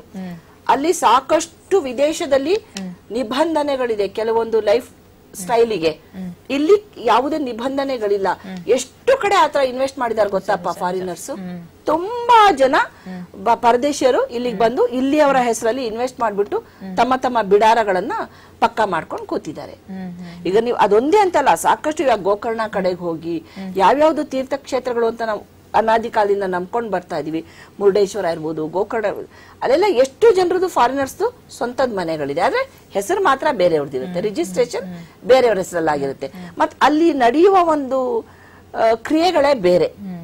ಸೊ ಇಲ್ಲೂ ಕೂಡ ಅಂತದಾಗಬಾರ್ದು. ಅದಕ್ಕೆ ಇವರು ಮುಂಜಾಗ್ರತೆ ಏನಾದ್ರು ತಗೊಂಡಿದ್ದಾರಾ ಅದನ್ನು ಕೂಡ ನಾವು ನೋಡ್ಬೇಕಾಗತ್ತಲ್ಲಪ್ಪ. ಇವರೇ ಎಲ್ಲ ಅನುಕೂಲ ಮಾಡ್ಕೊಡುವಾಗ ಎಲ್ಲಿಂದ ಬರುತ್ತೆ ಆಗುತ್ತೆ. ಈಗ ಅದ್ ಬಿಟ್ರೆ ಬೇರೆ ನಿಜವಾಗ್ಲೂ ಆಧ್ಯಾತ್ಮಿಕವಾಗಿ ಮುಕ್ತಿ ಮೋಕ್ಷ ಬಿಟ್ಬಿಡೋಣ, ಆಧ್ಯಾತ್ಮಿಕವಾಗಿ ಒಂದೆಲ್ಲೋ ಒಂದು ಚೈತನ್ಯ ಪಡೆಯುವಂತ ಸ್ಥಳಗಳು ಅಂತ ನಮ್ಮಲ್ಲಿ ಇದೆ. ಈಗ ಯಾವ ತರ ಇರ್ಬೇಕು ಮತ್ತೆ ಎಲ್ಲಿದೆ, ಹೇಗಿದೆ ಅದು? ಇವಾಗ ನೋಡಪ್ಪ, ಯಾವುದೇ ಒಂದು ಯಾತ್ರೆಗೆ ಹೋಗ್ತೀವಿ, ಚಾರ್ಧಾಮ್ ಯಾತ್ರಾ ಇರ್ಬೋದು, ಉತ್ತರಾಖಂಡಕ್ಕೆ ಹೋಗ್ತಿರ್ತೀವಿ. ಮತ್ತೆ ನಾ ಹೇಳ್ದೆ ಈ ಮುಂಚೆನೆ, ನಾರ್ತ್ ಇಂಡಿಯಾ ಪೂರ್ತಿ ಪುಣ್ಯ ಭೂಮಿ ಅಂತಾನೆ ಹೇಳ್ತಾರೆ. ಸೊ ಈ ಒಂದು ಹಳೇ ಕಾಲದಿಂದ ಯಾವ್ಯಾವ್ದು ನಗರಿಗಳು ಅಂತ ಇತ್ತು ಇದೆ, ಅಲ್ಲೆಲ್ಲವೂ ಕೂಡ ಚೈತನ್ಯ ಇದ್ದೇ ಇದೆ, ಖಂಡಿತ ಇದೆ. ಎಸ್ಪೆಷಲಿ ನೋಡಿ, ಇವಾಗ ಸಾಕಷ್ಟು ಇದು ಹೇಳ್ಬೇಕೋ ಬೇಡೋ ನನಗೆ ಗೊತ್ತಿಲ್ಲ, ತಾಜ್ ಮಹಲ್ ಹತ್ರ ಹೋದಾಗ್ಲೂ ಕೂಡ ಕೆಲವೊಂದು ಕೃಷ್ಣ ಭಜನ್ಸ್ ಕೇಳಿದೀವಿ ಅಂತ ಸಾಕಷ್ಟು ಜನ ಅನುಭವವನ್ನ ತಗೊಂಡಿದ್ದಾರೆ. ತೇಜೋ ಮಹಲ್ ಇದ್ದಿದ್ದು ತೇಜ್ ಸಿಂಗ್ ರಾಜ ಕಟ್ಸಿದ್ದು ಅಂತ ಅದಕ್ಕೆ ಹಿನ್ನೆಲೆ ಇದೆ. ತೇಜೋ ಸಿಂಗ್ ಅನ್ನೋ ರಾಜ ಕಟ್ಸಿದ್ದು ತೇಜೋ ಮಹಲ್. ಮತ್ತೆ ಅಲ್ಲಿ ಮೇಲ್ಗಡೆ ಇರುವಂತ ಒಂದು ಕಂಬ ಇದೆಯಲ್ಲ, ಅದು ಹುಣ್ಣಿಮೆಯ ದಿನ ಭೂಮಿಯಲ್ಲಿ ಬಿದ್ದಾಗ, ಚಂದ್ರ ಮತ್ತು ನಕ್ಷತ್ರದ ಪ್ರತಿಬಿಂಬ ಹುಣ್ಣಿಮೆಯ ದಿನ ಭೂಮಿ ಮೇಲೆ ಬಿದ್ದಾಗ ತ್ರಿಶೂಲದ ಆಕೃತಿಯಲ್ಲಿ ಅದು ಕಾಣುತ್ತೆ. ಆಯ್ತಾ? ಅದೊಂದೇ ಅಲ್ಲ, ಮಥುರಾ ನಗರಿಯಲ್ಲಿ ಕೂಡ ರಾಧಾ ಭಜನ್ಸ್, ಮೀರಾ ಭಜನ್ಸ್ ಕೇಳ್ತೀವಿ. ಇದು ತುಂಬಾ ಇದೆ, ಇನ್ನೂ ಉಳ್ಕೊಂಡಿದೆ, ನಶಿಸಿಲ್ಲ. ಇಷ್ಟು ಆಗ್ತಿದ್ರು ಕೂಡ ಹೌದು, ಬದ್ರಿ ಇದೆ. ಎಲ್ಲಾ ಕಡೆ ನೀವು ಪ್ರತಿ ಒಂದ್ ಕಡೆ ನೀವು ಕರೆಕ್ಟ್ ಆಗಿ ಹೋದಾಗ ಅನುಭವಗಳಿಗೆ ಬರುತ್ತೆ. ಇದು ಯಾವ್ದಿದೆ ಅಂತ ಕೇಳೋದ್ಕಿಂತಲೂ ಎಲ್ಲಿಲ್ಲ ಅಂತ ಕೇಳಬೇಕು. ನಮ್ಮ ಇಡೀ ಭಾರತ ಭೂಮಿನೇ ಪುಣ್ಯ ಭೂಮಿ. ಹಂಗಿರುವಾಗ ಕೆಲವುದ್ ಏನಾಗ್ತಾ ಇದೆ ಅಂದ್ರೆ, ನಮ್ಮ ಮನೋಸ್ಥಿತಿಗೆ ಅನುಗುಣವಾಗಿ ಅನುಕೂಲವಾಗಿ ನಾವು ಅದನ್ನ ಪರಿವರ್ತನೆ ಮಾಡ್ಕೊಂಡು ಹೋಗ್ತಾ ಇದೀವಿ. ಅದು ಫಸ್ಟ್ ನಾವು ಬಿಡಬೇಕು. ಮಿಕ್ಸ್ ಮಾಡ್ತಾ ಇದ್ದಾರೆ ಮೋಸ್ಟ್ಲಿ. ನನಗನ್ಸ್ತಾ ಇದೆ, ಹಳೆಯ ಒಂದು ಪುರಾತನದ ದೇವರ ಹೆಸರಿನಲ್ಲಿ ಈ ನವ್ಯ ಜೀವನವನ್ನು ಕೂಡ ಮಿಕ್ಸ್ ಮಾಡುವಂತಹ ಪ್ರಯತ್ನ, ಇದರಿಂದ ಒಂದು ಲಾಭ ಪಡಿಲಿಕ್ಕೆ ಒಂದು ಈ ತ್ರಿಕೋನದಲ್ಲಿ ಇದು ಸಿದ್ಧ ಆಗ್ತಾ ಇದೆ ಅಂತ ನೇರವಾಗಿ ಹೇಳ್ಬಿಡ್ಬೋದು. ಆಧ್ಯಾತ್ಮದ ಹೆಸರಲ್ಲಿ, ದೇವರ ಹೆಸರಲ್ಲಿ ಒಂದು ವ್ಯಾಪಾರ. ರಾಮ ಇದ್ದಂತ ಸ್ಥಳ ಪುಣ್ಯ ಭೂಮಿ. ಸೊ ಈ ತರ ಹೊಸ ರಾಮನ ಒಂದು ನಗರ, ಅಯೋಧ್ಯೆ ನಗರ ಸೃಷ್ಟಿಯಾಗಿ, ಓಕೆ, ಅಲ್ಲಿ ಯಥಾ ಪ್ರಕಾರ ಎಲ್ಲಿ ಸಿಟಿ ಲೈಫ್ ಹೇಗಿರುತ್ತೋ ಹಾಗೆ ಇರುತ್ತೆ. ಆ ಪುಣ್ಯ ಭೂಮಿಲೂ ಕೂಡ ಅದೊಂದು ಆಯಾಮ ಶುರು ಆಗ್ಬಿಡುತ್ತೆ. ಹಾಗಂತೇಳಿ ಹಳೆಯ ಅಯೋಧ್ಯೆ ಅಥವಾ ಅಯೋಧ್ಯೆಯ ಇಡೀ ಸ್ಥಳ ಏನು ಪವಿತ್ರತೆ, ಅದಕ್ಕೇನಾದ್ರೂ ಧಕ್ಕೆ ಬರುತ್ತೆ ಅಂತ? ಇಲ್ಲಪ್ಪ. ಈಗ ರಾಮನಾಮ ಅಂತ ಏನ್ ಹೇಳ್ತೀವಿ, ರಾಮ ಅಂದ್ರೆ ಅದು ಎಲ್ಲಿ ಹೇಳಿದ್ರು ಅದ್ರ ಪಾವಿತ್ರ್ಯತೆ ಇದ್ದೇ ಇರುತ್ತೆ. ಅಂತದ್ರಲ್ಲಿ ಅಯೋಧ್ಯ ನಗರಿ ಅಂತ ಹೇಳ್ತೀವಿ. ಏನ್ ಮೇನ್ ಕಾನ್ಸೆಪ್ಟ್ ಇದೆಯಲ್ಲ ರಾಮನ ಅಯೋಧ್ಯ ನಗರಿ, ಅದಕ್ಕೆ ಧಕ್ಕೆ ಬರಲ್ಲ. ಪ್ರಕೃತಿಯಲ್ಲಿ ಯಾವತ್ತು ಪ್ರಕೃತಿಯಲ್ಲಿ ಶಕ್ತಿಹೀನ ಆಗುವಂತ ಪ್ರಶ್ನೆನೇ ಇರೋಲ್ಲ. ಪ್ರಕೃತಿಗೆ ಧಕ್ಕೆ ಕೊಡುವಂತ ಕೆಲಸ ನಾವುಗಳು ಮಾಡೋದ್ರಿಂದ ಪ್ರಕೃತಿ ವಿಕೋಪಕ್ಕೆ ಹೋಗ್ಬೋದು. ಫಾರ್ ಎಕ್ಸಾಂಪಲ್, ಈ ಮುಂಚೆ ನಾವು ನೋಡಿದ್ವಿ ಟಿವಿಗಳಲ್ಲೇ ನೋಡಿದ್ವಿ, ತಿರುಪತಿ ಮುಳುಗ್ತು, ವೈಷ್ಣವಿ ಮುಳುಗ್ತು, ಕೇದಾರ ಅಂತೂ ಅಲ್ಲೋಲ ಕಲ್ಲೋಲ ಆಗೋಯ್ತು. ಯಾಕಾಯ್ತು ಅನ್ನೋ ಪ್ರಶ್ನೆ ಬೇಕಲ್ಲ. ಇಷ್ಟೊಂದು ಪಾಸಿಟಿವ್ ಎನರ್ಜಿ ಇದ್ದಂತ ಪ್ಲೇಸ್, ಪುಣ್ಯ ಭೂಮಿ ಅಂದಾಗ ಇಷ್ಟೊಂದು ದುರಂತ ಯಾಕಾಯ್ತು ಅಂದ್ರೆ ಅದಕ್ಕೆ ಕೆಲವೊಂದು ಉದಾಹರಣೆಗಳನ್ನ ಕೊಡ್ಬೋದು. ಒಂದು ವೈಜ್ಞಾನಿಕ ಹಿನ್ನೆಲೆಯಲ್ಲಿ ಅದಕ್ಕೆ ನೀವಂತೀರಾ ಕ್ಲೌಡ್ ಅಂತ ಬರ್ಸ್ಟ್ ಆಯ್ತು ಅಂತ ಹೇಳ್ತೀರಾ. Cloud burst ಯಾಕಾಯ್ತು? ಅಲ್ಲೇನ್ ಮರ ಗಿಡ ಕತ್ತರಿಸಿಲ್ಲ, ಪ್ರಕೃತಿ ಹಾಗೆ ಇದೆ. ಅಲ್ಲಿ ಹೋದವ್ರಿಗೆ ಗೊತ್ತಿರುತ್ತೆ. ಅಲ್ಲಿ ರೋಡ್ ಅಲ್ಲಿ ಕೂಡ ಇದು ಏನಂತೀವಿ, ಹಿಂಗೆ ಈ ಕಡೆ ಹೋಗ್ಬೇಕು ಆ ಕಡೆ ಹೋಗ್ಬೇಕಂತ ನ್ಯಾವಿಗೇಟರ್ ಇಟ್ಟಿರ್ತಾರಲ್ಲಪ್ಪ ರೋಡ್ ಅಲ್ಲಿ, ದಾರಿ ಸೂಚಕ ಫಲಕಗಳು ಕೂಡ ಇರಲ್ಲ. ಅಂದ್ರೆ ಅದು ಕೂಡ ಇಲ್ಲ ಅಲ್ಲಿ. ಮತ್ತೆ ಯಾವುದೇ ಸಾಕಷ್ಟು ಟವರ್ಗಳು ಇಲ್ಲ ಅಲ್ಲಿ, BSNL ಬಿಟ್ರೆ. So ಹಿಂಗಿರುವಾಗ cloud burst ಯಾಕಾಯ್ತು? ಯಾಕೆ ಅಂದ್ರೆ ಯಾವಾಗ ನೀವು ಅಲ್ಲಿ ವ್ಯಾಪಾರೀಕರಣ ಶುರು ಮಾಡ್ಕೋತೀರಾ, ವ್ಯಾಪಾರೀಕರಣದ ಜೊತೆಗೆ ಯಾವಾಗ ಬೇಕಾವಾಗ ಘಂಟಾನಾದವನ್ನ ಮಾಡುವಂಥದ್ದು, ಸಂಕಲ್ಪಗಳನ್ನ ಮಾಡಿಸುವಂಥದ್ದು, ಜಾಗಟೆಯನ್ನ ನುಡಿಸುವಂಥದ್ದು, ಆ ಶಬ್ದ ತರಂಗಗಳಿಂದ ಪ್ರಕೃತಿ ಮೇಲೆ ಎಫೆಕ್ಟ್ ಆಗತ್ತೆ ಹೊರತು ಮತ್ತೇನೂ ಆಗಲ್ಲ. ಪ್ರಯೋಜನ ಅಂತೂ ಇಲ್ಲ. ಆಯ್ತಾ? ಅದ್ರಿಂದ ಕೆಲವೊಂದು ಈ ತರ ಕ್ಲೌಡ್ ಬರ್ಸ್ಟ್ ಆಗುವಂಥದ್ದು ಈ ದುರಂತ. ಸೊ ಅಂದ್ರೆ ಅರ್ಥ ಅಲ್ಲಿಯ ಶಕ್ತಿಹೀನ ಆಗಿಲ್ಲ, ನಾವು ಮಾಡುವಂತಹ ಪ್ರಕ್ರಿಯೆಯಿಂದ ಪ್ರಕೃತಿ ಹಾಳಾಗ್ತಾ ಇದೆ. ಪ್ರತಿಫಲ ಅಲ್ಲ, ಪ್ರಕೃತಿ ಹಾಳಾಗ್ತಾ ಇದೆ. ದುರಂತಗಳು ಸಿಗುತ್ತೆ. ಇವಾಗ್ಲೂ ಕೂಡ ಕ್ಷೇತ್ರಗಳ ಯಾತ್ರೆಯನ್ನು ಮಾಡಿದ್ರೆ ಕ್ಷೇತ್ರಗಳಲ್ಲಿ ಪವರ್ ಏನ್ ಕಡಿಮೆ ಆಗಲ್ಲ. ಇವತ್ತು ನಾವು ಎಷ್ಟೇ ಒಂದು ದೀಪಕ್ಕೆ ಒಂದು ಹುಳ ಸುತ್ತಿ ಸುತ್ತಿ ಸುತ್ತಿ ಕೊನೆಗೆ ದೀಪದಲ್ಲೇ ಬಿದ್ದದು ಸತ್ತು ಹೋಗ್ತದೆ. ದೀಪಕ್ಕೆ ಏನ್ ಲಾಸ್ ಇಲ್ಲ, ಹುಳಕ್ಕೆ ಲಾಸ್ ಅಷ್ಟೇ. ಆದ್ರೆ ನಾವು ನಿಜವಾಗಿಯೂ ಕೂಡ ರಾಮಚಂದ್ರ ಏಕಪತ್ನಿ ವ್ರತಸ್ಥ, ಅವನು ಪಿತೃವಾಕ್ಯ ಪರಿಪಾಲಕ, ಅವನು ಎಲ್ಲ ಜನರಿಗೂ ಕೂಡ ನ್ಯಾಯವನ್ನ ಒದಗಿಸಿರ್ತಕ್ಕಂತಹ ಮರ್ಯಾದಾ ಪುರುಷೋತ್ತಮನೇ ರಾಮಚಂದ್ರ. ಅವನ ಕ್ಷೇತ್ರಕ್ಕೆ ಅವನಿಗೆ ಏನೂ ಕೂಡ ತೊಂದರೆ ಸಾಧ್ಯವೇ ಇಲ್ಲ. ಇದು ಮೋಕ್ಷ ಅಂತ ಯಾಕೆ ಹೆಸರಿಡ್ತಾ ಇದ್ದಾರೆ ಅಂತಂದ್ರೆ, ಭಗವಂತನ ಮನೆ 3: ಶ್ವೇತದ್ವೀಪ, ಅನಂತಾಸನ, ವೈಕುಂಠ ಅಂತ. ವೈಕುಂಠದ ಒಳಗಡೆ ದೇವರ ಮನೆ ಹೆಸರು ಅಯೋಧ್ಯ ಅಂತ. ಈ ಅಯೋಧ್ಯ ರಾಮ ಅವತಾರ ಮಾಡಿರ್ತಕ್ಕಂತಹ ರಾಮ ಜನ್ಮಭೂಮಿ.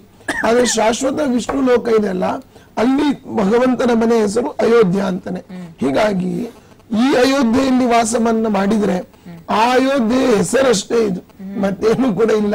ಆದ್ರಿಂದ ಈಗ ನಾವು ಹೇಳ್ತೀವಿ ಅಂದ್ರೆ ಯಾವ್ದೋ ಈಗ MTR ಕವರ್ ನಲ್ಲಿ ಮತ್ತೆ ಇನ್ನೊಂದು ಯಾವ್ದೋ ಬೇರೆ ಪರವೇ ಹಾಕೊಟ್ಟು ಅದು MTR ಅಂತ ಅಂದಾಗೆ ಆ ಕವರ್ ಮೇಲೆ ಲೇಬಲ್ ಇದ್ದ ಮಾತ್ರಕ್ಕೆ ಒಳಗಿನ ಕಂಟೆಂಟ್ ಏನು ನಾವು ನೋಡ್ಬೇಕು. ಆದ್ರಿಂದ ಅಲ್ಲಿ ವಾಸ ಮಾಡಿದ ಕೂಡ್ಲೆ ಅಲ್ಲಿ ಪುಣ್ಯವನ್ನ ಮಾಡಿದ್ರೆ ಅವರಿಗೆ ಪುಣ್ಯ.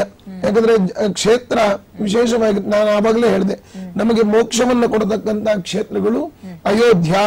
ಅದರಲ್ಲಿ 1ನೇ ಸ್ಥಾನವೇ ಅಯೋಧ್ಯಕ್ಕಿರತಕ್ಕಂತಹದ್ದು. ಆಮೇಲೆ ಮಥುರಾ, ಆಮೇಲೆ ಮಾಯಾ, ಕಾಶಿ ಅವಂತಿಕ, ಆಮೇಲೆ ಪುರಿ ದ್ವಾರಾವತಿ, ಜಗನ್ನಾಥಪುರಿ, ದ್ವಾರಾವತಿ ಚೈವ, ದ್ವಾರಕಾಪಟ್ಟಣ, ಇದೆಲ್ಲವೂ ಕೂಡ ಮೋಕ್ಷವನ್ನ ಕೊಡತಕ್ಕಂತ ಪಟ್ಟಣಗಳು ಅಂತಾನೆ ಹೇಳ್ತಾರೆ. ಆದ್ರಿಂದ ಇಲ್ಲಿ ದಕ್ಷಿಣ ಭಾಗದಲ್ಲಿ ಹೆಸರಿಸಬಹುದು ಅಂತ. ದಕ್ಷಿಣ ಭಾಗದಲ್ಲಿ ಅನೇಕ ರೀತಿಯಾದ ಕ್ಷೇತ್ರಗಳಿದೆ. ಈಗ ರಾಮೇಶ್ವರ ಇದೆ, ಕನ್ಯಾಕುಮಾರಿ ಇದೆ, ಹಾಗೆ ಅನೇಕ ತಿರುಪತಿ ಕ್ಷೇತ್ರ ಇದೆ. ಈಗ ಬೇಕಾದಷ್ಟು ಕ್ಷೇತ್ರಗಳನ್ನು ನಾವು ನೋಡಬಹುದು. ಇಲ್ಲೂ ಕೂಡ ಉತ್ತರ ಭಾಗದಲ್ಲಿ ವಾಸ್ತವಿಕವಾಗಿ ನಮಗೆ ಪದ್ಮ ಪುರಾಣದಲ್ಲಿ ಹೇಳುವಾಗ ಈ ಭಕ್ತಿ ಪಂಥ ಹೇಗೆ ನಡ್ಕೊಂಡು ಹೋಯ್ತು ಅಂತಂದ್ರೆ, ಉತ್ಪನ್ನ ದ್ರವಿಡೇ ಸಾಹಂ, ದ್ರವಿಡ ದೇಶದಲ್ಲಿ ಭಕ್ತಿ ಪಂಥ ಹುಟ್ಟಿತು. ಆಮೇಲೆ ವೃದ್ಧಿಂ ಕರ್ನಾಟಕೇ ಗತ, ಅದು ಡೆವಲಪ್ ಆದದ್ದು ಕರ್ನಾಟಕದಲ್ಲಿ. ಕೊಚಿನ್ ಮಹಾರಾಷ್ಟ್ರ, ಸ್ವಲ್ಪ ಮಹಾರಾಷ್ಟ್ರದಲ್ಲಿ. ಗುರ್ಜರೇ ಜೀರ್ಣತಾಂ ಗತ ಅಂತ, ಗುಜರಾತ್ ಅಲ್ಲಿ ಪೂರ ನಾಶ ಆಯ್ತು ಅಂತ ಲೆಕ್ಕ. ಹಾಗೆ ಭಕ್ತಿ ಪಂಥ ಬಂದದ್ದು ಇಲ್ಲಿ. ಅದನ್ನ ರಾಮಚಂದ್ರ ಹೇಗಿದ್ದ ರಾಮಾಯಣದಲ್ಲಿ ನಾವು ನೋಡ್ತೇವೆ, ಭಾಗವತದಲ್ಲಿ ನೋಡ್ತೇವೆ. ಅಯೋಧ್ಯ ನಗರ ಅದ್ಭುತವಾಗಿರತಕ್ಕಂತ ಕ್ಷೇತ್ರ. ಅನೇಕ ಯಾಗವನ್ನ, ಪುತ್ರಕಾಮೇಷ್ಟಿ ಯಾಗವನ್ನ ಮಾಡಿದ ಕ್ಷೇತ್ರ. ಶ್ರೀರಾಮಚಂದ್ರ, ಲಕ್ಷ್ಮಣ, ಭರತ, ಶತ್ರುಘ್ನ ಅವತಾರ ಮಾಡಿರ್ತಕ್ಕಂತ ಕ್ಷೇತ್ರ. ರಾಮಚಂದ್ರ ಎಲ್ಲ ಹನುಮಂತನ ಜೊತೆಯಲ್ಲಿ ವಾಸ ಮಾಡಿದಂತಹ ಸ್ಥಳ. ಆ ಸೀತೆಗೆ ಅಗ್ನಿ ಪರೀಕ್ಷೆಯನ್ನ ಮಾಡಿರ್ತಕ್ಕಂತಹ ಆ ರಾಮ ಪ್ರಜೆಗಳ ಒಂದು ಮಾತು ಕೂಡ ರಾಜ ಅಂದ್ರೆ ಹೇಗಿರ್ಬೇಕು ಅಂತ ಜಗತ್ತಿಗೆ ತೋರಿಸಿದವನೇ ಶ್ರೀರಾಮಚಂದ್ರ. ಅಂತವನ ಕ್ಷೇತ್ರ, ಅಂತಹ ಶ್ರೀರಾಮಚಂದ್ರನ ಮಂದಿರ ಆಗ್ತಾ ಇದೆ ಅಂತಂದ್ರೆ ಅದು ಪರಮ ಸಂತೋಷದ ವಿಚಾರ. ಬಟ್ ಅದರ ಜೊತೆಯಲ್ಲಿ ಇಲ್ಲಿ ಸರಿಯೂ ನದಿ ತೀರದಲ್ಲಿ ನಾವು ಈ ರೀತಿ ಅಪಾರ್ಟ್ಮೆಂಟ್ ಗಳನ್ನ ಮಾಡ್ತೇವೆ. ಅಲ್ಲಿ 5 ಲಕ್ಷಕ್ಕೆ ಬಂದು ವಾಸ ಮಾಡಿ ಇದ್ದೋಗ್ಲಿ ಅನ್ನೋದು ಒಂದು ರೀತಿಯಿಂದ ಅಡ್ವಾಂಟೇಜ್. ಯಾಕೆಂತಂದ್ರೆ ಅಲ್ಲಿ ಇರೋ ತನಕ 5 ಲಕ್ಷ ಇಲ್ಲಿ ಬಾಡಿಗೆ ಕಟ್ಟೋದಕ್ಕಿಂತ ಸರಿ ನದಿ ತೀರದಲ್ಲಿ ಆರಾಮವಾದ ಯಾಕಂದ್ರೆ ಅರ್ಚಕರೇ ಪುಣ್ಯಕ್ಷೇತ್ರಗಳ ದರ್ಶನ ಮಾಡ್ಕೊಂಡು ಬಂದ್ಬಿಟ್ರೆ ಖಂಡಿತ ಒಂದೊಂದು ಇರುವಂತಹ ಕ್ಷೇತ್ರಗಳಲ್ಲಿ ಎಲ್ಲಾ ಕ್ಷೇತ್ರದ ದರ್ಶನ ಮಾಡ್ಕೊಂಡು ಕರೆಕ್ಟ್ ಆಗಿ ಬಂದ್ರೆ ಅವ್ರ ಆಯುಷ್ಯ ಮುಗದೆ ಹೋಗ್ತದೆ ವಯಸ್ಸಾದವ್ರಿಗೆ. ಆಯ್ತಾ, ಇನ್ನು ಯಂಗ್ ಸ್ಟಾರ್ಸ್ ಏನ್ ಅಲ್ಲಿ ವಾಸ ಮಾಡ್ಬೇಕು ಮುಂದೆ ಸಂಕಲ್ಪ ಮಾಡ್ತಾ ಇದ್ದಾರೋ ಅವ್ರು ಅಲ್ಲಿ ವಾಸ ಮಾಡಿದ್ರೆ ಏನ್ ತೊಂದ್ರೆ ಇಲ್ಲ. ಅಲ್ಲಿ ಮತ್ತಿನ್ನ ಅದಕ್ಕೆ ಐಟಿ ಬಿಟಿ ಕಂಪನಿಗಳು ಅಂತ ಆರಂಭ ಆಗ್ತದೆ, ಆಹಾರ ಪದ್ಧತಿಗಳು ಅಂತ ಆರಂಭ ಆಗ್ತದೆ. ಹೀಗಾಗಿ ಕ್ಷೇತ್ರವನ್ನ ಕೆಡಿಸುವ ಪ್ರಯತ್ನವೇ ಇದರಿಂದ ಆಗ್ತದೆ. ಕ್ಷೇತ್ರವಾಗಿ ಉಳಿಬೇಕು, ಅಪಾರ್ಟ್ಮೆಂಟ್ ಆಗಿ ಉಳಿಬೇಕು, ಅದು ಬೇರೆ ಕಡೆಯಲ್ಲಿ. ಇದು ದೇವರ ಹೆಸರಿನಲ್ಲಿ ಈ ರೀತಿ ಅಪಾರ್ಟ್ಮೆಂಟ್ ಗಳನ್ನು ಸೇಲ್ ಮಾಡಿ ಕ್ಷೇತ್ರವನ್ನ ಹಾಳು ಮಾಡತಕ್ಕಂತಹದ್ದೇ ಆಗ್ತದೆ. ಇದು ಬಹುಶಃ ಯೋಗಿ ಆದಿತ್ಯನಾಥ್ ಅವರಿಗೆ ಗೊತ್ತಿದೆಯೋ ಇಲ್ಲೋ, ಧನ್ಯವಾದಗಳು ಇಬ್ರಿಗೂ ಕೂಡ ನಮ್ಮ ಜೊತೆ ಸಾಕಷ್ಟು ವಿಚಾರಗಳನ್ನು ಹಂಚಿಕೊಂಡ್ರಿ. ಎಸ್, ಒಂದು ದೇವರ ಹೆಸರಲ್ಲಿ ವ್ಯಾಪಾರ ಮಾಡ್ತಾ ಇರುವಂತ ಮತ್ತೊಂದು ನಿದರ್ಶನ ಅಂತ ಹೇಳ್ತಾ ಇದೀವಿ. ಯಾಕಂದ್ರೆ ಅಲ್ಲಿ ಮೋಕ್ಷ ಭವನ, ಮುಕ್ತಿ ಭವನ, ಅಲ್ಲಿ ಮೋಕ್ಷ ಮುಕ್ತಿ ಆ ರೀತಿ ಒಂದು ಅಪಾರ್ಟ್ಮೆಂಟ್ ಕಟ್ಟೋದ್ರಿಂದ ಬರೋದಿಲ್ಲ ಅನ್ನುವಂಥದ್ದೊಂದು ಸ್ಪಷ್ಟವಾಯ್ತು, ನಮ್ಮ ಗಣ್ಯರು ಹೇಳಿದ್ರು. ಆದ್ರೆ ಇದೆಲ್ಲದರ ಹೊರತಾಗಿ ದೇವರ ಹೆಸರಲ್ಲೂ ಕೂಡ ಇಂತಹ ವ್ಯಾಪಾರ ಮಾಡೋ ಮೂಲಕ ಎಲ್ಲೋ ಒಂದ್ ಕಡೆ ಭಕ್ತಿ ಆಧ್ಯಾತ್ಮಕ್ಕೆ ನಾವು ಧಕ್ಕೆ ತರುವಂತ ಕೆಲಸವನ್ನ ಮಾನವರು ಮಾಡ್ತಿದ್ದೀವಿ ಅನ್ನೋದು ಸ್ಪಷ್ಟ. ಇದಾಗಿತ್ತು ಇವತ್ತಿನ ಚರ್ಚಾ ಕಾರ್ಯಕ್ರಮ. ನ್ಯೂಸ್ ಎಕ್ಸ್ ಕನ್ನಡ, ಸುದ್ದಿ ಗದ್ದಲವಲ್ಲ.